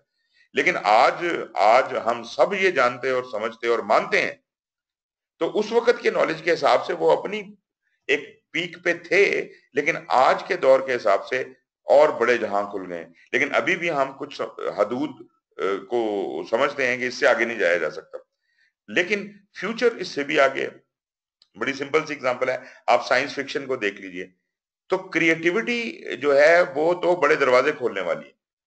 अब वो जो जेम्स बॉन्ड की मूवीज में 1960 में और 65 में जो चीजें दिखाई जाती थी, आज वो उतना छोटा सा कैमरा भी मौजूद है, उतना सा फोन भी मौजूद है, उसमें पता नहीं क्या क्या चीजें जो है वो सब आजकल बनती चली जा रही हैं, तो वो रियलाइज होती जा रही हैं। तो जब तक कोई ख्वाब नहीं देखेगा तो चीज बनेगी कैसे? जब तक क्रिएटिविटी नहीं होगी, जब तक कोई ड्रीम करने वाला शायर और कोई अफसाना निगार नहीं होगा, तो उस वक्त तक आप फ्यूचर को सोच नहीं सकते। क्योंकि जो पढ़े लिखे पीएचडी टाइप के लोग होते हैं, लोग समझते हैं ये लोग रिसर्चर होते हैं। ये रिसर्चर कोई नहीं होते, ये लोग होते हैं लकीर के फकीर। इन्होंने आप रिसर्च का तरीका देख लें, दुनिया में जो राइजुल वक्त है उसमें वो क्या कहते हैं जी कि आपकी मजाल नहीं है कोई नई बात करें, आप सिर्फ ये बताएं कि दुनिया में कुछ साइंटिस्ट ने पहले ये चीज प्रूव की है, आप उधर से बात शुरू करें अपनी। इसका मतलब है कि मैं बगैर किसी लिंक के कोई बात शुरू ही नहीं कर सकता, कोई रिसर्च कर ही नहीं सकता। और उसके बाद फिर और काफी सारी चीजें आ जाती हैं, लेकिन खैर एनीवेज, नया आइडिया कहां से आएगा? नया आइडिया क्रिएटिविटी से आएगा, और ये कॉन्टिन्यूस इंप्रूवमेंट का साइकिल है। लेकिन साथ मैंने ये भी आपको बता दिया कि प्रोजेक्ट मैनेजमेंट में you have to get creative only that extent, to that extent कि हम अपने डिजायर्ड प्रोडक्ट को बना सकें। हम डिजायर्ड प्रोडक्ट की स्पेक्स के मुताबिक अगर डिलीवर करने के काबिल हो जाते हैं तो यहां हमारी कहानी खत्म, हमारा प्रोजेक्ट खत्म भी करना है, हमने उसको कॉन्टिन्यूसली इंप्रूव नहीं करना। और अगर हम दी हुई रिक्वायरमेंट से ज्यादा देने की कोशिश करेंगे तो उसको कहा जाता है गोल्ड प्लेटिंग। और इस गोल्ड प्लेटिंग के लफ्ज से आप ज्यादा इंप्रेस ना हो, ये कोई अच्छी कैपेबिलिटी नहीं है। गोल्ड प्लेटिंग का मतलब है कि ये एक बुरी, this is a negative thing, कि आप किसी को बिला वजह फ्रिलें लगा लगा के कोई चीज दे रहे हैं। आप एक चीज जो उसे प्रेजेंट कर रहे हैं उसमें बिला वजह आपने रैपिंग कर दी है, खूबसूरत फ्रिल्स लगा दी हैं, बड़ी खूबसूरत चीजें उसको बना के पेश करें, लेकिन असल में अंदर जो चीज है वो मैटर करती है उसके लिए। वो अगर रिक्वायरमेंट्स के मुताबिक होगी तब तो बात बनती है। इसके ऊपर आपने या उसकी रिक्वायरमेंट से ज्यादा कोई चीज बना दी है, वो उसने कहा जी मुझे साइकिल चाहिए, आपने कहा जी गाड़ी ले लो, तो गाड़ी तो उसको नहीं चाहिए थी ना, उसको साइकिल चाहिए थी। अभी वो कल मुझे किसी ने बड़ा मजेदार एक वो फेसबुक पे मैंने पढ़ा, और वो शायद आप लोगों ने भी देखा होगा, सबने देखा होगा। वो उसमें कहा जी बेगम मियाँ से कहती है कि ये अखबार मुझे देना, तो वो कहता है क्यों, अखबार क्यों मांग रही हो? आजकल तो सारे लोग जो हैं वो आईपैड के ऊपर खबरें देखते हैं, ये लो आईपैड ले जाओ। वो उसका आईपैड ले जाती है, जाके उससे क्या कहते हैं, लाल बेग मार देती है, और आईपैड टूट जाता है। तो मतलब ये कि जो कस्टमर की रिक्वायरमेंट है आप उसको समझें, उससे ज्यादा आगे जाने की जरूरत नहीं है आपको। आपने वही बनाना है जो उसने कहा है, आप उसको ज्यादा वैल्यू एडिशन या गोल्ड प्लेटिंग ना करें। वैल्यू एडिशन फिर भी हम काबिल कबूल होती है, लेकिन ये जो गोल्ड प्लेटिंग है, this is not acceptable.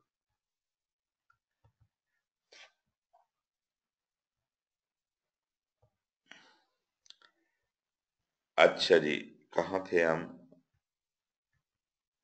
Right. तो हाँ, मैं ये बात कर रहा था कि ये जो साइकिल है जी आपके सामने, ये जो बीच वाला साइकिल है ये वही है, planning, execution, monitoring and control. ये चार चीजें जो सेंटर में नजर आ रही है ना आपको, ये वो डेमिंग साइकिल है। लेकिन इसमें एंट्री और एग्जिट पॉइंट बना हुआ है। एंट्री इसलिए कि हम जब किसी चीज को शुरू करते हैं तो हमें इस साइकिल में दाखिल होना है। साइकिल में दाखिल होने के लिए इजाजतनामा चाहिए, वो इजाजतनामा हमारा इनिशिएशन से मिलता है।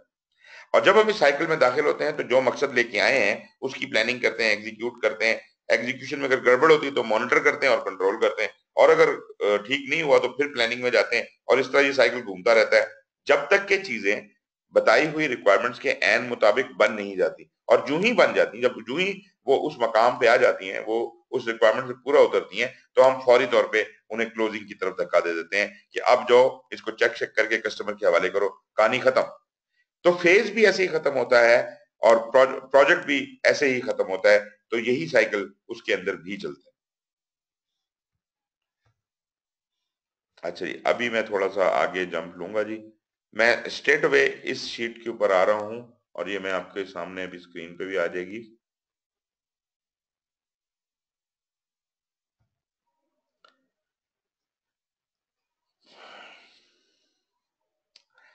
अच्छा जी, मुझे ये बताइए, आप लोगों में से आपके पास PMBOK है? सब लोगों के पास project management body of knowledge है? जी सर। ओके, ये गाजी के पास है, और आबिद आपके पास है? रिजवान साहब आपके पास है?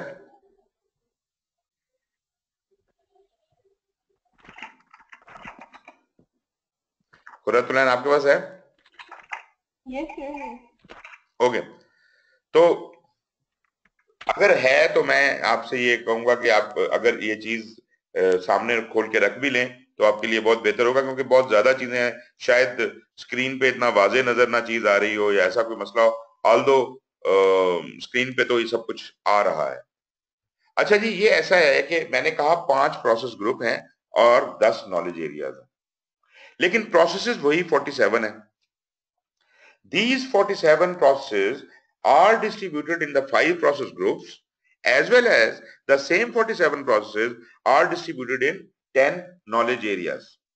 Now there is a different perspective for having the process group and a different perspective for having the knowledge areas, but the processes are the same.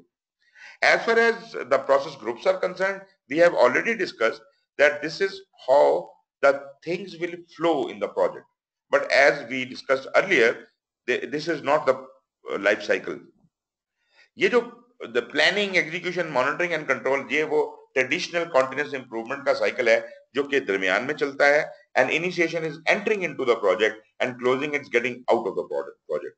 So for all these 5 process groups, we will need certain processes in each. If I only talk about these process groups, then we have different number of processes. Don't look at the knowledge areas. Just look at the columns: initiation, planning, execution, monitoring and control, and close.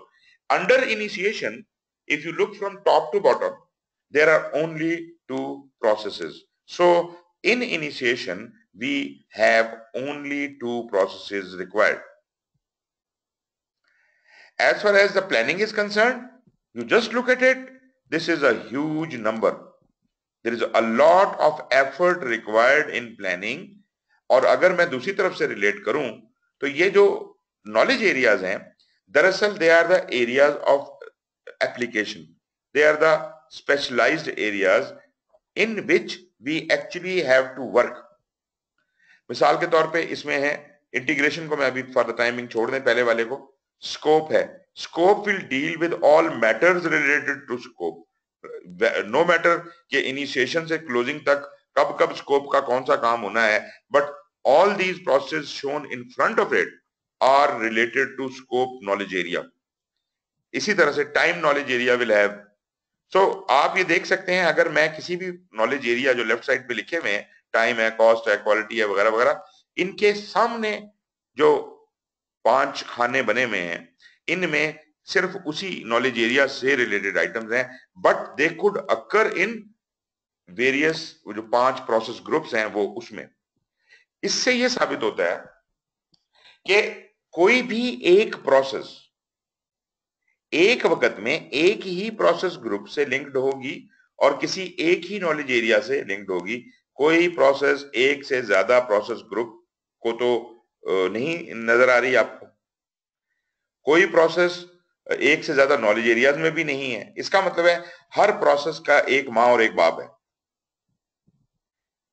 तो एक तरफ से वो planning process group से relation लगा के बैठी हुई है और दूसरी तरफ से वो नॉलेज एरिया से रिलेशन लगा के बैठी हुई है.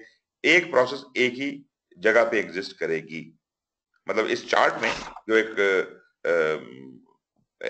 क्या कहते हैं मैट्रिक्स की सूरत में बना हुआ है और इसमें प्रोसेस ग्रुप्स और नॉलेज एरियाज को इस मैट्रिक्स में दिखाया गया है, तो आपको एक प्रोसेस एक ही जगह नजर आएगी. और ये जितनी टोटल प्रोसेस हैं, इनको अगर आप गिनेंगे तो ये 47 बनेंगी.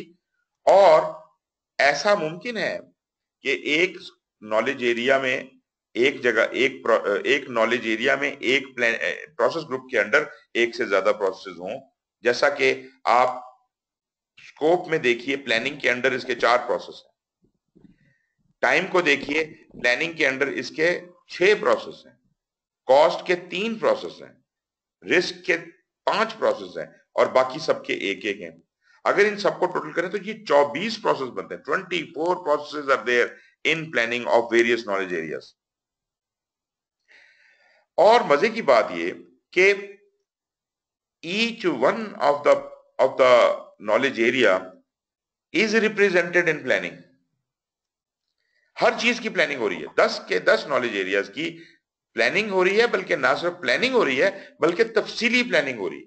इसका मतलब है planning is a very very deliberate effort. Planning में we don't take chance, we can't take chance.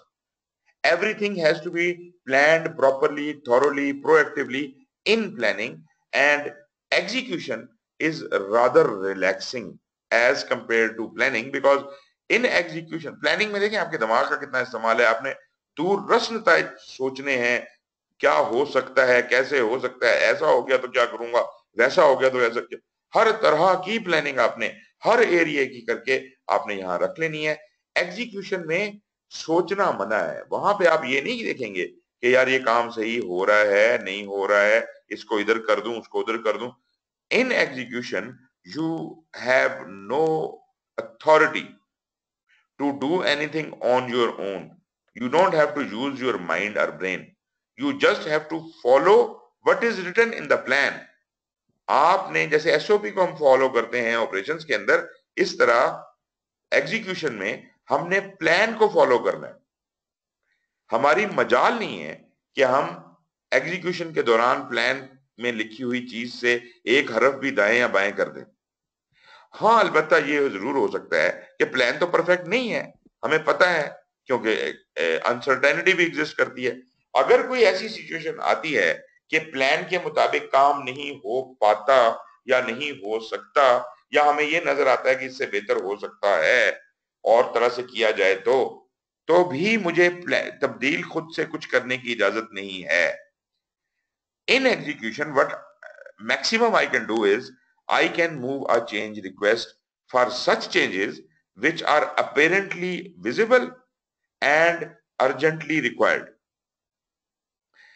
वैसे चेंज रिक्वेस्ट का इससे भी ज्यादा डेलिबरेट तरीका होता है, लेकिन वो होता है एनालिसिस के बाद, और वो नॉर्मली जब हम मॉनिटरिंग एंड कंट्रोल कर रहे होते हैं तो हम जितनी रिपोर्टें हमें एग्जीक्यूशन से आई होती हैं और जो प्लान्स हमें प्लानिंग से आए होते हैं, हम दोनों को आपस में कंपेयर करके एनालाइज करते हैं मॉनिटरिंग एंड कंट्रोल में, और देखते हैं कि हम किस हद तक प्रोजेक्ट की अलाइनमेंट में जा रहे हैं, कहां हम प्रोजेक्ट की जो हमारी प्लानिंग थी उससे दाएं या बाएं हो गए हैं, कितना फर्क है, उस फर्क से कितना फर्क पड़ता है, उससे कितना प्रोजेक्ट की सेहत पे कितना फर्क पड़ता है।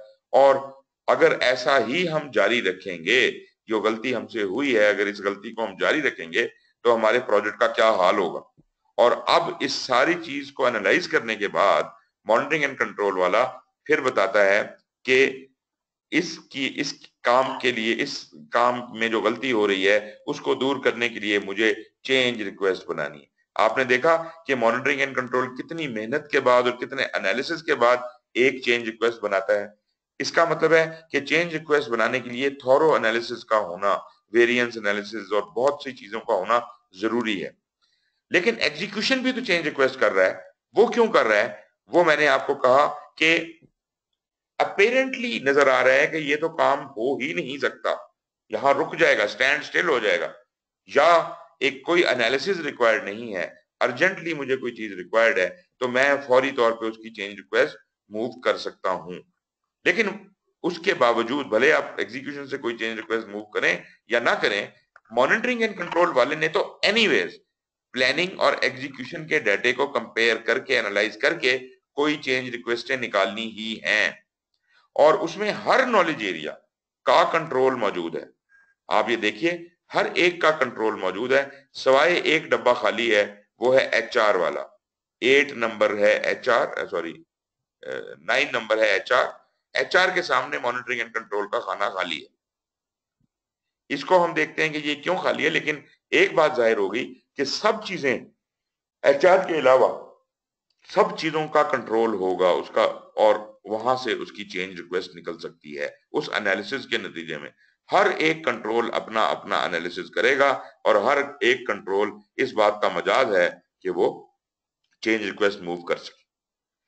ये तो खैर जी, ये बात होगी। और क्लोजिंग में जैसे जनरली हमें पता है कि सिर्फ वो बातें जो हमारी पेपर ऑडिट के लिए रिक्वायर्ड हैं कि जनाब क्या काम सब हो गए, मुझे मैंने 5-6 बातें आपको बताई थी कि आप यहाँ पे बैठ के ये सिर्फ देखते हैं क्या सब कागजात पूरे हैं, क्या सब काम हो गए हैं, क्या सब डिलीवरेबल बन गए हैं, क्या कोई क्या कहते हैं लेसन लर्न वगैरह कोई रिकॉर्ड हो गए हैं, और जब और उसके बाद वो कस्टमर को हवाले करता है उसका डिलीवरेबल, और ये सारी चीजें जो हमने कागजात और एसेट्स बनाए हैं ये सब सबमिट कर दिए जाते हैं ऑर्गेनाइजेशनल प्रोसेस एसेट। अच्छा, मैं थोड़ा अगर यहां तक बात थोड़ी क्लियर है तो मैं एक स्टेप पीछे जाऊंगा। मैं जरा प्लानिंग के ऊपर बात करना चाहता हूं। हमने प्लानिंग में कुछ नॉलेज एरियाज का जिक्र किया कि भाई इसके तो देखिए 4 प्रोसेस हैं स्कोप के, टाइम के तो 6 प्रोसेस हैं, कॉस्ट के 3 हैं, और रिस्क के 5 हैं, और बाकी सबका एक एक है। ये क्या चीज इससे डिपिक्ट हो रही है? इससे क्या लगता है कि ये ज्यादा इंपॉर्टेंट है और बाकी कम इंपॉर्टेंट है? जी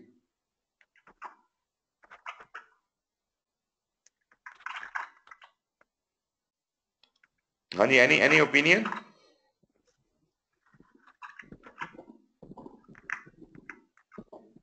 आज की shows क्लास that में इंटरेक्शन we are preferring नाम की कोई चीज नहीं पाई जाती।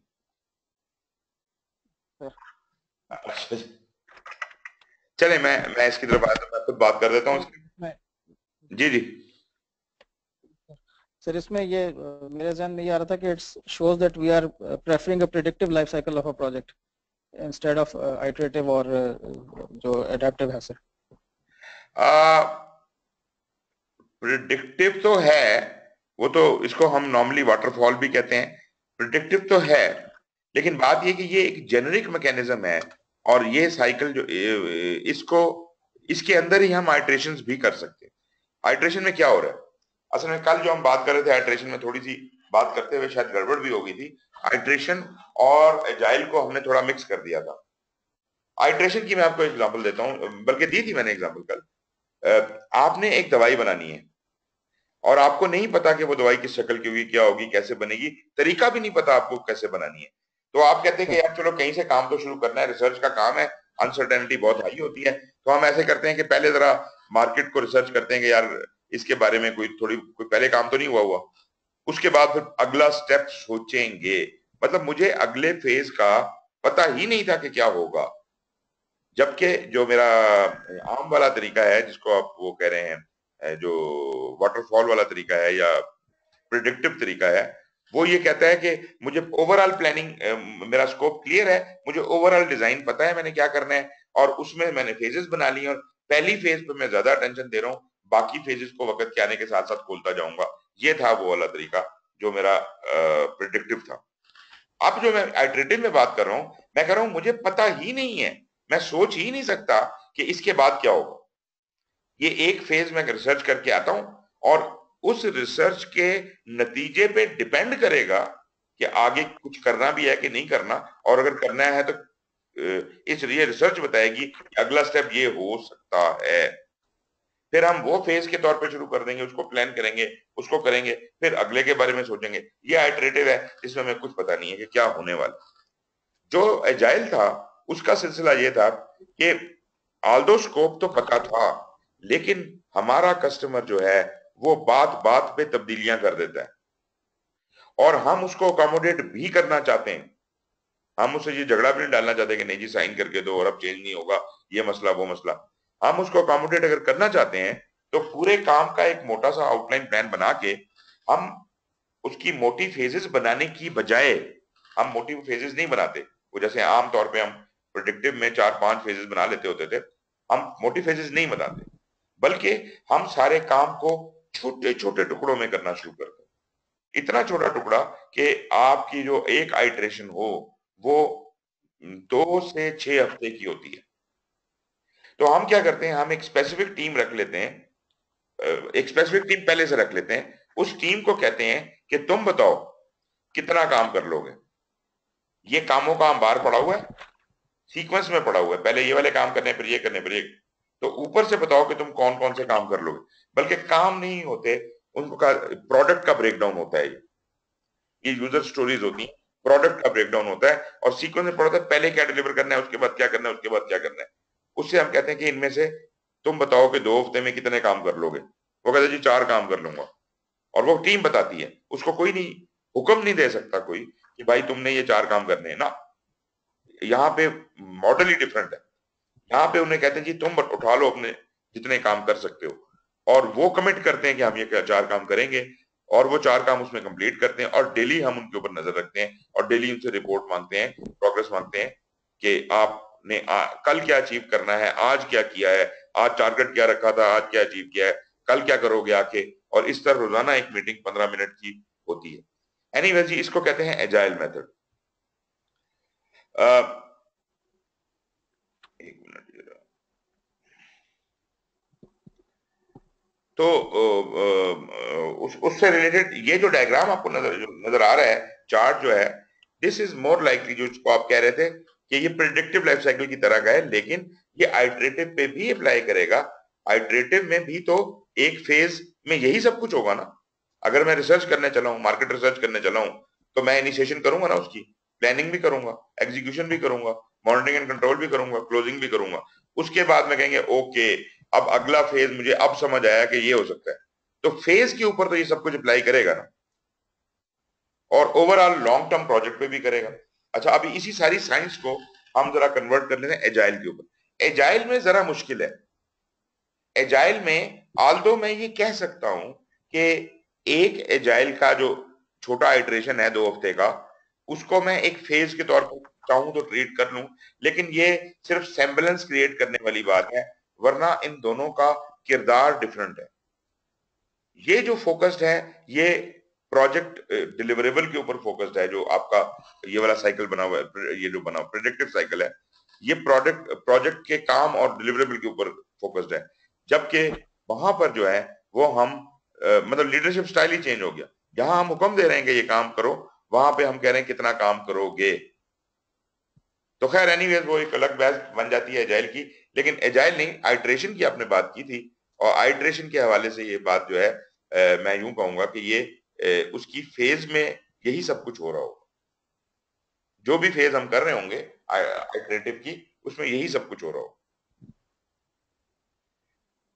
अच्छा जी, मेरे सवाल का जवाब नहीं आया कि ये कहीं कुछ प्रोसेस ज्यादा क्यों है और कहीं कम क्यों है। एक डेफिनेशन तो हमें ये मिल गई ना कि ये वो वाहिद प्लानिंग प्रोसेस ग्रुप, वो वाहिद प्रोसेस ग्रुप है जिसमें 10 के 10 नॉलेज एरिया की कोई ना कोई प्रोसेस जरूर है। बाकी कहीं देख लें आप, एग्जीक्यूशन में देख लें, वहां भी खाने खाली पड़े हुए हैं, मॉनिटरिंग एंड कंट्रोल में एचआर खाली पड़ा हुआ है, क्लोजिंग में वैसे ही 2 चीजें हैं टोटल, इनिशिएशन में भी 2 चीजें हैं। तो इसका मतलब है कि प्लानिंग, एक बात तो ये साबित होगी कि planning is very important and planning of every knowledge area is very important.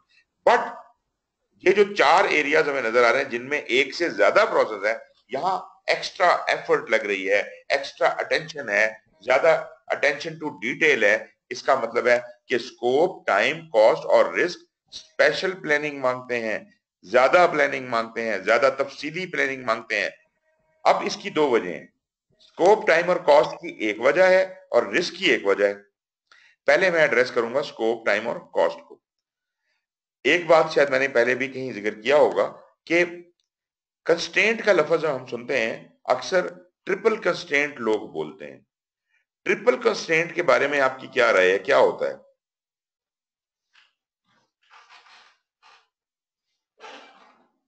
जनाब,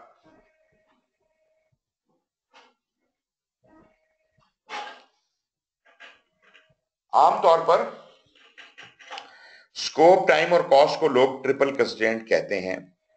इसको कुछ लोग, कुछ किताबों में ऑथर्स ने आयरन ट्रायंगल भी लिखा हुआ है, और उनका ख्याल ये है कि जब एक चीज, ये 3 ही कंस्ट्रेंट होते हैं एक प्रोजेक्ट में, अगर एक कंस्ट्रेंट को हिला दिया जाए तो बाकी 2 इम्पैक्ट होते हैं इससे। और कुछ लोग ये कहते हैं कि क्वालिटी एक चौथा है, वो भी इम्पैक्ट होता है। अगर मैं आपको ये बता दूं, अभी तक की यूनिवर्सिटियों में, किताबों में अक्सर जगह पे यही पढ़ाया जाता है कि ये ट्रिपल कंस्ट्रेंट होता है, अभी भी पढ़ाया जाता है, और मैं मतलब इस बात का बिल्कुल मेरे सामने ये चीजें हो रही हैं और मैं देख रहा हूं। लेकिन मैं आपको ये बात बता दूं कि ट्रिपल कंस्ट्रेंट का कॉन्सेप्ट अगर आपके जहन में कोई ऐसा है तो ये ऑब्सलीट हो चुका है। जैसे हमने अभी बात की कि स्कोप, टाइम और कॉस्ट ही 3 चीजें नहीं है जो कंस्ट्रेंट होती हैं, बल्कि क्वालिटी भी कंस्ट्रेंट होती है।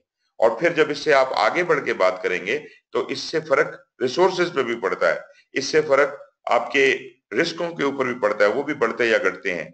इस तरह कई चीजें कंस्ट्रेंट हो सकती हैं, 3 चीजें कंस्ट्रेंट नहीं है। ट्रिपल कंस्ट्रेंट का फॉर्मूला गलत है। तो कंस्ट्रेंट का जब जिक्र आए तो there could be 4, 5, 6, 7 constraints in a project, types of constraints in a project. तो इसका मतलब है ट्रिपल कंस्ट्रेंट वाली बात तो निकल गई। लेकिन उसके बावजूद स्कोप, टाइम और कोई वजह है कि ये कोई इंपॉर्टेंट रोल प्ले कर रहे हैं, भले हम इनको ट्रिपल कंस्ट्रेंट अब नहीं कहते, लेकिन इनका रोल क्या है? रोल ये है जी कि पीएमआई ने अभी जो इसको चेंज किया, पहले ये ट्रिपल कंस्ट्रेंट तकरीबन आज से कोई 8 साल पहले तक ये ट्रिपल कंस्ट्रेंट वाला सिलसिला पीएमबीओके में भी दिया हुआ था, लेकिन उन्होंने फिर इसको चेंज किया।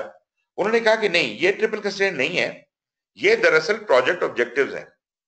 स्कोप, टाइम और cost are the project objectives. Why is it calling them the project objectives? Because according to PMI, a project's objectives cannot be defined without these three items. आप कहते हैं घर बना दो, अब ये आपकी नीड तो है, घर बना दो, लेकिन घर आप बता दें भाई कि कितना बड़ा बनाना है, आप बताएं कि आपके पास कितना पैसा है, आप बताएं कि आपके पास कितना टाइम है, तभी मैं कुछ सोचना शुरू करूंगा ना। खाली घर बनाना है तो मैं महल बना दूं आपको, आप कहें यार ये तुमने क्या बना दिया, या मैं आपको झोंपड़ा बना दूं। इसका मतलब है कि एक तो स्कोप का भी वाजे, स्कोप भी मेरे ऑब्जेक्टिव को डिफाइन करेगा, जितना पैसा है वो ऑब्जेक्टिव को डिफाइन करेगा, जितना टाइम है वो ऑब्जेक्टिव को डिफाइन करेगा। लेकिन याद रहे ये कंस्ट्रेंट नहीं है, ये ख्वाहिशात है। कंस्ट्रेंट और चीज है। कंस्ट्रेंट है कि जनाब वैसे तो ये घर मुझे 1 साल में चाहिए, लेकिन तुम मुझे 6 महीने में बना के दो, ये मैं कंस्ट्रेंट लगा रहा हूं। तो जो नॉर्मल एक जिसे कहते हैं ना कि डिजायर्ड सिचुएशन होती है, वो एम्पल को सामने रख के की जाती है। तो नॉर्मली जब आपसे कोई कहेगा मुझे घर बना दो, तो आम तौर पे जितने देर में घर बनता है उससे ज्यादा टाइम ही जहन में रख के वो कहेगा। वो एक अलग बात है कि शुरू में ही अगर कंस्ट्रेंट लग जाए और वो कहे नहीं जी मेरे पास है ही 3 महीने और 3 महीने मुझे कंप्लीट करके दो, तो वो एक अलग कहानी बनती है। लेकिन जनरली हम ये बात कहना चाह रहे हैं कि ये प्रोजेक्ट ऑब्जेक्टिव्स हैं, ये प्रोजेक्ट कंस्ट्रेंट्स नहीं। और प्रोजेक्ट ऑब्जेक्टिव्स इतने इंपॉर्टेंट हैं कि ये 3 चीजें अगर हम तफसील से प्लान कर लें तो इनको काबू में रखना सिर्फ जरूरी है, क्योंकि बाकी जितने नॉलेज एरियाज हैं इन 3 के अलावा, आपका प्लान क्वालिटी है, आपका ह्यूमन रिसोर्स है। अगर से कि ह्यूमन रिसोर्स में कोई तब्दीली आती है, कोई बंदा है जो आपने सोचा था कि हमें मिल जाएगा वो नहीं मिलता, तो आपके ऊपर कहां इंपैक्ट पड़ेगा? ट्रस्ट मी, किसी भी सूरत में आपके या स्कोप पे इंपैक्ट पड़ेगा, या टाइम पे पड़ेगा, या कॉस्ट पे पड़ेगा। ये 3 ही प्लान्स हैं जो किसी भी तब्दीली की वजह से, किसी भी और नॉलेज एरिया की वजह से अगर डिस्टर्ब होते हैं तो वो ये 3 प्लान होते हैं। और अगर मैं इन 3 प्लान्स को काबू में कर लूं तो सब कुछ काबू में आ जाता है। तो मैं क्या करता हूं, प्लानिंग में इन 3 प्लान्स को अलग अलग मुफस्सिल तरीके के साथ इनको डेवलप करके, और ये यकीन करता हूं कि ये हतमी प्लान बन गया है।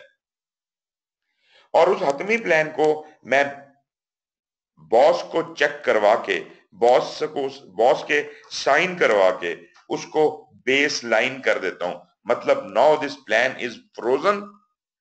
पहले तो मैंने प्लान बनाया था, आप मुझे कहते कि यार ये चेंज कर दो, मैं कर भी देता। अब तो बॉस ने साइन कर दिए हैं, अब जब तक बॉस नहीं कहेगा ये तब्दील नहीं हो सकता। मेरे हाथ से गेम गई।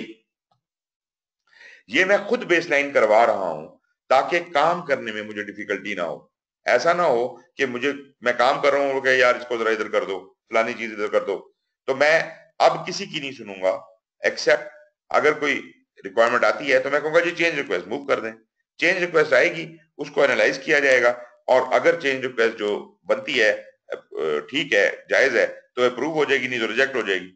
तो इसका मतलब है अगर तो अप्रूव हो गई तो बॉस की मर्जी से प्लान अमेंड होगा और री बेसलाइन हो सकता है, लेकिन ये होगा मॉनिटरिंग एंड कंट्रोल। तो for the time being in planning मैंने इन तीनों प्लान्स को बहुत ही ज्यादा अटेंशन के साथ, तफसील के साथ बना के और अपना दिल का यकीन किया, और मैंने 3 बेस लाइनें क्रिएट कर ली। एक स्कोप की बेस लाइन, एक टाइम स्केड्यूल की बेस लाइन, एक कॉस्ट की बेस लाइन। ये 3 बेस लाइनें मेरे लिए काफी हैं। कहने को तो बेस लाइन क्वालिटी की भी हो सकती थी, एचआर की भी हो सकती थी, बट वो बेकार है। वो इसलिए, अगर क्वालिटी के स्टैंडर्ड तो मैंने लिख दिया कि मुझे क्वालिटी क्या चाहिए, किस लेवल की चाहिए। अगर उससे क्वालिटी ज्यादा या कम होगी तो मेरी कॉस्ट पे फर्क पड़ेगा ना, मेरे टाइम पे फर्क पड़ेगा, मेरे स्कोप पे फर्क पड़ेगा। तो वो चीजें डायरेक्टली ट्रांसलेट होती हैं उन चीजों की तरफ, तो इसका मतलब है वो चेंज रिक्वेस्ट करेगी उनको और उसमें तब्दीली वाकया होगी। अच्छा, अब जब ये तीनों बेसलाइंस बन जाती हैं तो इन तीनों बेसलाइंस को हम कंसोलिडेट कर देते हैं। मैंने पहले जिक्र नहीं किया, इंटीग्रेशन इन सब का बाप है, इन सारे प्रोसेसेस का जो अब्बा जान है वो इंटीग्रेशन है। इंटीग्रेशन का काम है कि जो कुछ भी बाकी 9 प्रोसेस ग्रुप नॉलेज एरिया कर रहे हैं उसको कंसोलिडेट करना। जो भी प्रोसेस इंटीग्रेशन के हवाले से यहां लिखी हुई हैं, ये प्रोसेसेस पेरेंट प्रोसेस कहलाती है। तो यहां डेवलप प्रोजेक्ट मैनेजमेंट प्लान, ये प्लानिंग की बाकी सारी प्रोसेस का अब्बा जान है। और यूं समझिए कि ये जितनी बेस लाइनें मैंने बनाई हैं ये सब की सब इसको सबमिट हो जाएंगी और इसका पार्ट बन जाएंगी। इसके अलावा जितने मैनेजमेंट प्लान बने हुए हैं, ये बाकी तफसीलात नहीं, सिर्फ मैनेजमेंट प्लान। और मैनेजमेंट प्लान मैं भी डिस्क्राइब करता हूं आपके सामने। मैनेजमेंट प्लान जो है ये कोई तफसील नहीं होती, तफसीली प्लान नहीं होता। मैनेजमेंट प्लान है किसी भी चीज को जब मैंने उसका प्लान बनाने शुरू करता हूं तो उससे पहले मैं उस प्लान को बनाने के असूल या गाइडलाइन या मीट्रिक्स या उसका स्केल वगैरह मैं सेट कर लेता हूं। उन बातों को मैं लिख लेता हूं मैनेजमेंट प्लान के अंदर। स्केड्यूल का भी मैनेजमेंट प्लान होगा, स्कोप का भी होगा, रिक्वायरमेंट्स का भी होगा, कॉस्ट का भी होगा, क्वालिटी मैनेजमेंट प्लान, हर चीज का मैनेजमेंट प्लान होता है। तो मैं उसमें उन चीजों को नोट कर लेता हूं और उसके बाद जितने काम मैं उस नॉलेज एरिया के हवाले से प्लानिंग में करता हूं वो सारे के सारे काम इस प्लान के मुताबिक करता हूं। और जैसे स्कोप, टाइम और कॉस्ट में बेसलाइन भी बनना है तो बेसलाइन बनाने तक की सारी इंस्ट्रक्शंस और तरीकाकार उस मैनेजमेंट प्लान में होता है। इस मैनेजमेंट प्लान के बाद जो कुछ बनेगा बेसलाइन बनने तक, वो बीच वाले जो डॉक्यूमेंट जितने भी बन रहे हैं, इंटरम डॉक्यूमेंट जो बीच में बन रहे हैं, जो आपको वाजे तौर पर नजर सिर्फ स्कोप, टाइम और कॉस्ट में ही आते हैं क्योंकि बाकियों की तो प्रोसेस ही एक एक है सिवाय रिस्क के। तो जिनकी एक एक है उसमें तो वैसे ही जाहिर है कि वहां तो मैनेजमेंट प्लान ही बन रहा है। लेकिन कोई भी डॉक्यूमेंट इसके अलावा अगर बनता है जो इंटरम है और जिसने अल्टीमेटली बेसलाइन को कंट्रीब्यूट करना है, तो इंटरम सारे डॉक्यूमेंट्स को हम कहते हैं प्रोजेक्ट डॉक्यूमेंट्स। और ये एक अलग डब्बा है जिसमें हम इनको डालते जाते हैं। और एक डब्बा यहाँ पे है प्रोजेक्ट मैनेजमेंट प्लान का और दूसरा डब्बा यहाँ पे है प्रोजेक्ट डॉक्यूमेंट का।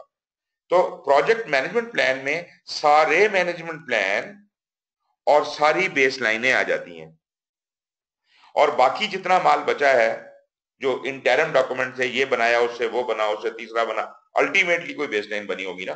तो जो बीच वाले डॉक्यूमेंट थे उन सारों को हम प्रोजेक्ट डॉक्यूमेंट्स के डब्बे में डाल देते हैं।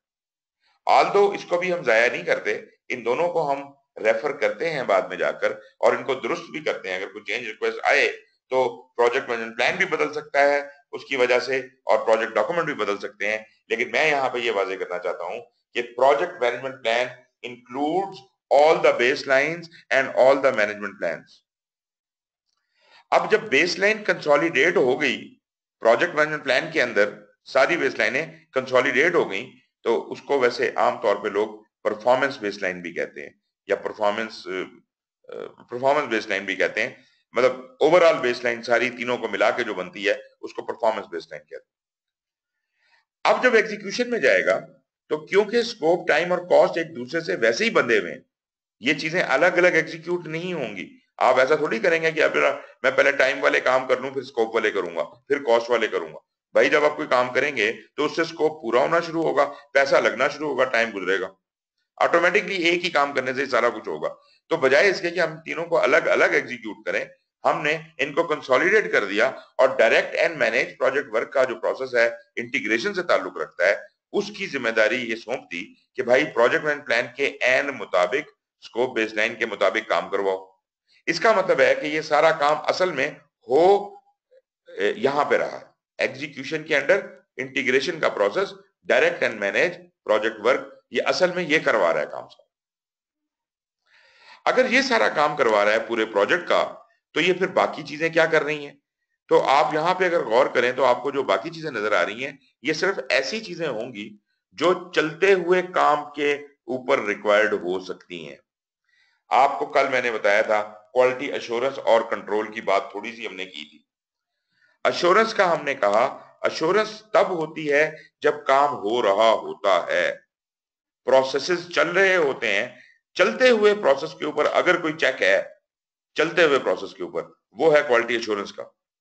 बाकी जितने चेक हैं वो चल चुकी प्रोसेस के ऊपर है कि ये काम हो गया है, कैसा हुआ है। उसको लिए कॉस्ट वाला भी कहता है यार पैसे ज्यादा खर्च हो गए हैं इस काम के ऊपर, स्केड्यूल ज्यादा लग गया है टाइम, या कोई और। तो बाकी जितने भी कंट्रोल्स में नजर आ रहे हैं वो प्रोसेस को देखते हैं, लेकिन हो चुकी प्रोसेस को देखते हैं। ये वो वाहिद प्रोसेस है परफॉर्म क्वालिटी एश्योरेंस जो चलती हुई प्रोसेस को चेक करती है कि आया कि ये प्रोसेस जो है इसमें ये ठीक चल रही है, इसका तरीकाकार ठीक है, और अगर इसमें कोई खामी है तो दूर कर दी जाए, और अगर इस प्रोसेस को ये बेहतरीन चल रही है लेकिन वो अगर इसको मजीद इंप्रूव किया जा सकता है तो उसका भी तरीका सजेस्ट जो है क्वालिटी एश्योरेंस करेगा। इसका मतलब है ये थ्रू आउट एग्जीक्यूशन हर चलते हुए काम के ऑडिट करती रहती है, ये ऑडिटिंग का काम करेगी और ये चलते हुए वक्त पे होगी, इसलिए इसका एग्जीक्यूशन में होना जरूरी है। जो कंट्रोल है वो मॉनिटरिंग एंड कंट्रोल में होता है और उसका काम प्रोसेस के ऊपर बिल्कुल भी नहीं होता, उसका काम होता है डिलीवरेबल की क्वालिटी चेक करना। और डिलीवरेबल तो आपको पता ही है एग्जीक्यूशन से बनेगा तो मॉनिटरिंग एंड कंट्रोल में आएगा, तब कहीं जाके क्वालिटी कंट्रोल को मौका मिलेगा कि उसको वो देखे। जहां तक एचआर का ताल्लुक है, एचआर में मैंने आपको बताया था कि मॉनिटरिंग एंड कंट्रोल में आप एचआर को कंट्रोल नहीं करते, और यहां पे एग्जीक्यूशन में एचआर को क्या किया जा रहा है। दरअसल बात यह है जी कि इंसान जो हैं, जो लोग हैं, जो लेबर हैं, जो वर्क फोर्स है, that gets mobilised when the job starts.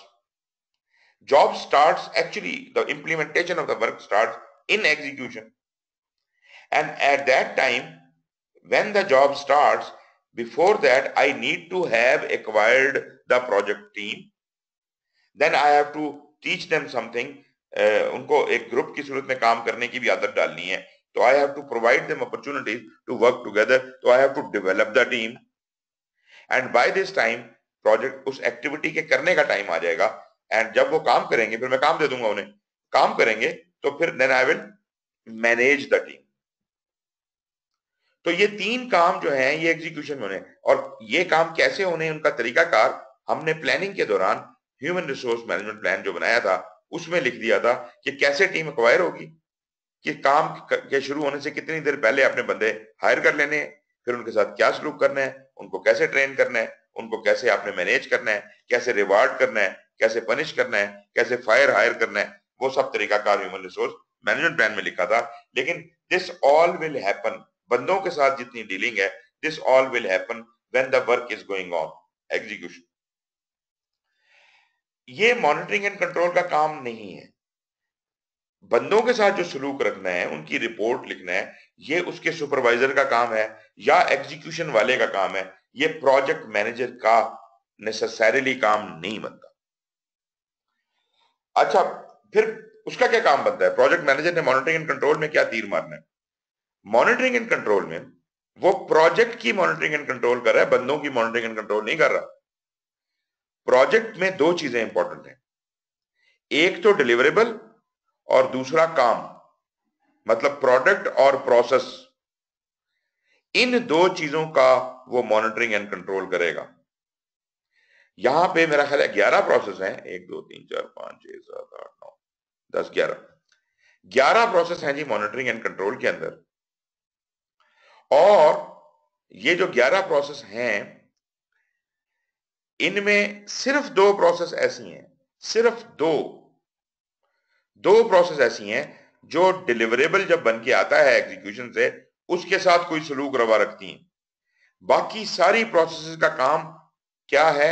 Work को देखना, काम को देखना, काम को चेक करना, वर्क क्या, प्रोसेस क्या हुआ, काम क्या हुआ है, एग्जीक्यूशन से जो कामों की रिपोर्टें आई हैं वो काम सही है कि नहीं है। डिलीवरेबल को चेक करना इसका काम किसी का नहीं, सिर्फ क्वालिटी कंट्रोल। और जब क्वालिटी कंट्रोल से वो चीज पास हो जाए तो फिर स्कोप वैलिडेशन वाला उसकी फाइनल यूजर एक्सेप्टेंस करता है, उसको वैलिडेट करता है। मतलब क्वालिटी कंट्रोल वाला डिलीवरेबल को वेरीफाई करेगा जब क्वालिटी कंट्रोल कर लेगा तो वो कहेगा ये वेरीफाइड डिलीवरेबल है, ये मैंने चेक कर लिया, ये वेरीफाइड है। और फिर वो स्कोप के पास भेज देगा, स्कोप वैलिडेशन के पास, और स्कोप वैलिडेशन उसको वैलिडेट करेगा, उसकी यूजर एक्सेप्टेंस करेगा, और जो चीज यहां से पास हो जाएगी उसको हम कहते हैं अभी एक्सेप्टेड डिलीवरेबल है।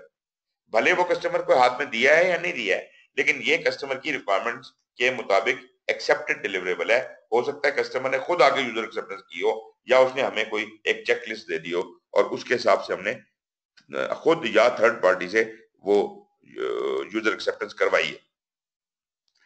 तो याद रहे कि मॉनिटरिंग एंड कंट्रोल में 11 में से सिर्फ 2 प्रोसेस ऐसे हैं जो डिलीवरेबल को डील करते हैं, और बाकी सारे प्रोसेस जो है वो प्रोसेस को डील करते हैं, वर्क को डील करते हैं।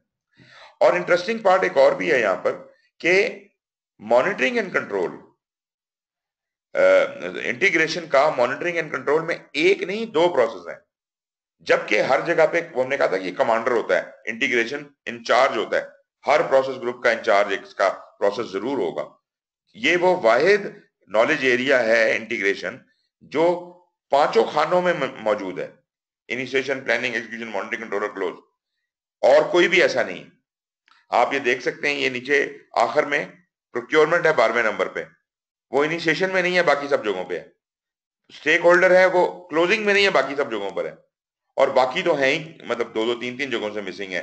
लेकिन इंटीग्रेशन एक ऐसी चीज है जो 5 प्रोसेस ग्रुप को हेड कर रही होती है, देयरफॉर उसके प्रोसेस का हर जगह होना जरूरी है। लेकिन मॉनिटरिंग एंड कंट्रोल में एक नहीं 2 प्रोसेस है, एक है monitor and control project work और एक है परफॉर्म इंटीग्रेटेड चेंज कंट्रोल। ये 2 प्रोसेस यहां क्या कर रहे हैं, अब मैं आपको ये बताऊं। अगर मैं monitor and control project work को कहूं कि ये चीफ एनालिस्ट है, और परफॉर्म इंटीग्रेटेड चेंज कंट्रोल को कहूं ये चीफ कंट्रोलर है, तो एनालिस्ट और कंट्रोलर ये 2 रोल है, मॉनिटरिंग एंड कंट्रोल। वो जो एनालिस्ट है वो क्या कर रहा है कि वो तमाम जो छोटे कंट्रोल बीच नीचे बैठे हुए हैं, स्कोप के, टाइम के, कॉस्ट के, बाकी तमाम चीजों के जितने कंट्रोल बैठे हैं, वो सब जो एग्जीक्यूशन से कामों की रिपोर्ट आई हुई है, वर्क परफॉर्मेंस डेटा कहते हैं उसको, उस वर्क परफॉर्मेंस डेटे को अपने रिस्पेक्टिव प्लान से मिला के देखते हैं कि उसके मुताबिक काम हुआ कि नहीं हुआ और उसमें कितना फर्क आया। और वो जो अपनी रिपोर्ट जमा करवाते हैं इसको एनालाइज करके, उसको कहते हैं वर्क परफॉर्मेंस इंफॉर्मेशन। डेटे को प्रोसेस करके इंफॉर्मेशन बना दिया, और ये सारी वर्क परफॉर्मेंस इंफॉर्मेशन जो स्कोप से, टाइम से, कॉस्ट से और बाकी जगहों से निकलती हैं, वो सब की सब जमा होती हैं आके इसके पास, monitor and control project work के पास। ये चीफ एनालिस्ट है, इसने उन सारों की रिपोर्टों को पढ़ना है और उनको कंसोलिडेट करके इसने बना देनी है एक रिपोर्ट जिसको कहते हैं वर्क परफॉर्मेंस रिपोर्ट। याद रहे, वर्क परफॉर्मेंस डेटा एग्जीक्यूशन में जो काम हुआ उससे जनरेट हुआ, और उसकी कॉपियां बढ़ गई सारे कंट्रोल्स को। सारे कंट्रोल ने अपना अपना प्लान उठाया और उसके अगेंस्ट इस प्रोग्रेस को चेक किया और अपने एनालिसिस को रिकॉर्ड कर दिया वर्क परफॉर्मेंस इंफॉर्मेशन। अब ये वर्क परफॉर्मेंस इन तमाम कंट्रोलों से निकली, और ये जिसको मैं चीफ एनालिस्ट कह रहा था, monitor and control project work, इसके पास जाके जमा हो गई। उसने इनको कंसोलिडेट करके बना दिया वर्क परफॉर्मेंस रिपोर्ट। ये थोड़ा सा इसको जहन में रखिएगा कि ये क्या हो रहा है।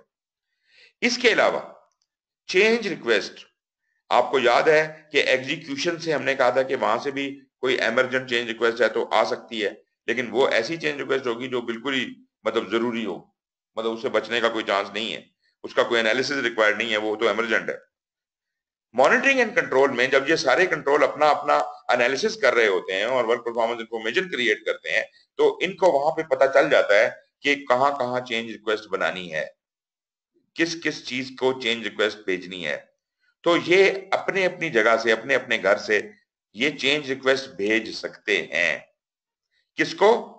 ये चीफ कंट्रोलर को, ये जो था perform integrated change control, all the change requests, no matter from where they are coming, they all land up are received at integrated change control। ये चीफ एनालिस्ट के पास आती हैं जो इन सारी चेंज कंट्रोलों को असेंबल करता है, लेके जाता है ऊपर बोर्ड में, उनसे फिर उसको अप्रूव या रिजेक्ट करवाता है। अगर अप्रूव हो जाए तो उसकी रोशनी में प्रोजेक्ट मैनेजमेंट प्लान वाले डब्बे को भी अपडेट करता है, प्रोजेक्ट डॉक्यूमेंट को अगर जरूरत है तो उसको भी अपडेट करता है, और एग्जीक्यूशन को बता देता है कि भाईजान प्लान चेंज हो गए हैं, अब नए वाले प्लान के मुताबिक बाकी काम करो।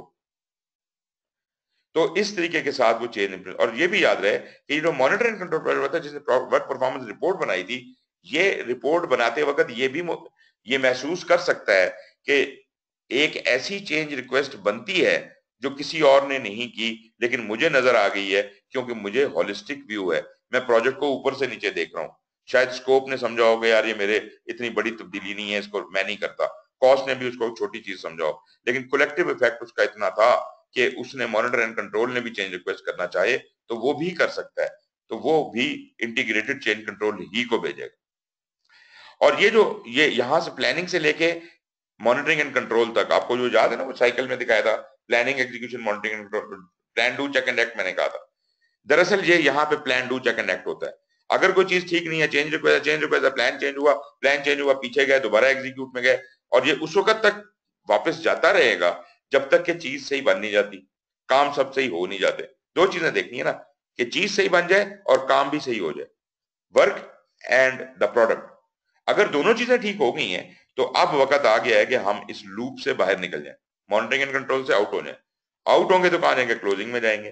क्लोजिंग वाला जो है वो पेपर ऑडिट करेगा, चेक करेगा, वही बातें सारी, क्या सारे काम हो गए हैं, क्या सारी चीजें बन गई हैं, अप्रूव हो, मतलब एक्सेप्टेड डिलीवरेबल की शक्ल में आ गई हैं, क्या सारे लेसन लर्न रिकॉर्ड हो गए हैं, डिलीवरेबल डिलीवर कर दी हैं, और अगर कर दी हैं तो वो जनाब ये सारा खदा जो एसेट्स का है, everything is submitted back to the organisation, और ऑर्गेनाइजेशन उसको रिकॉर्ड में अपने ऑर्गेनाइजेशन प्रोसेस एसेट्स में रख लेती। तो ये मैंने इस डायग्राम को आपके सामने एक्सप्लेन किया।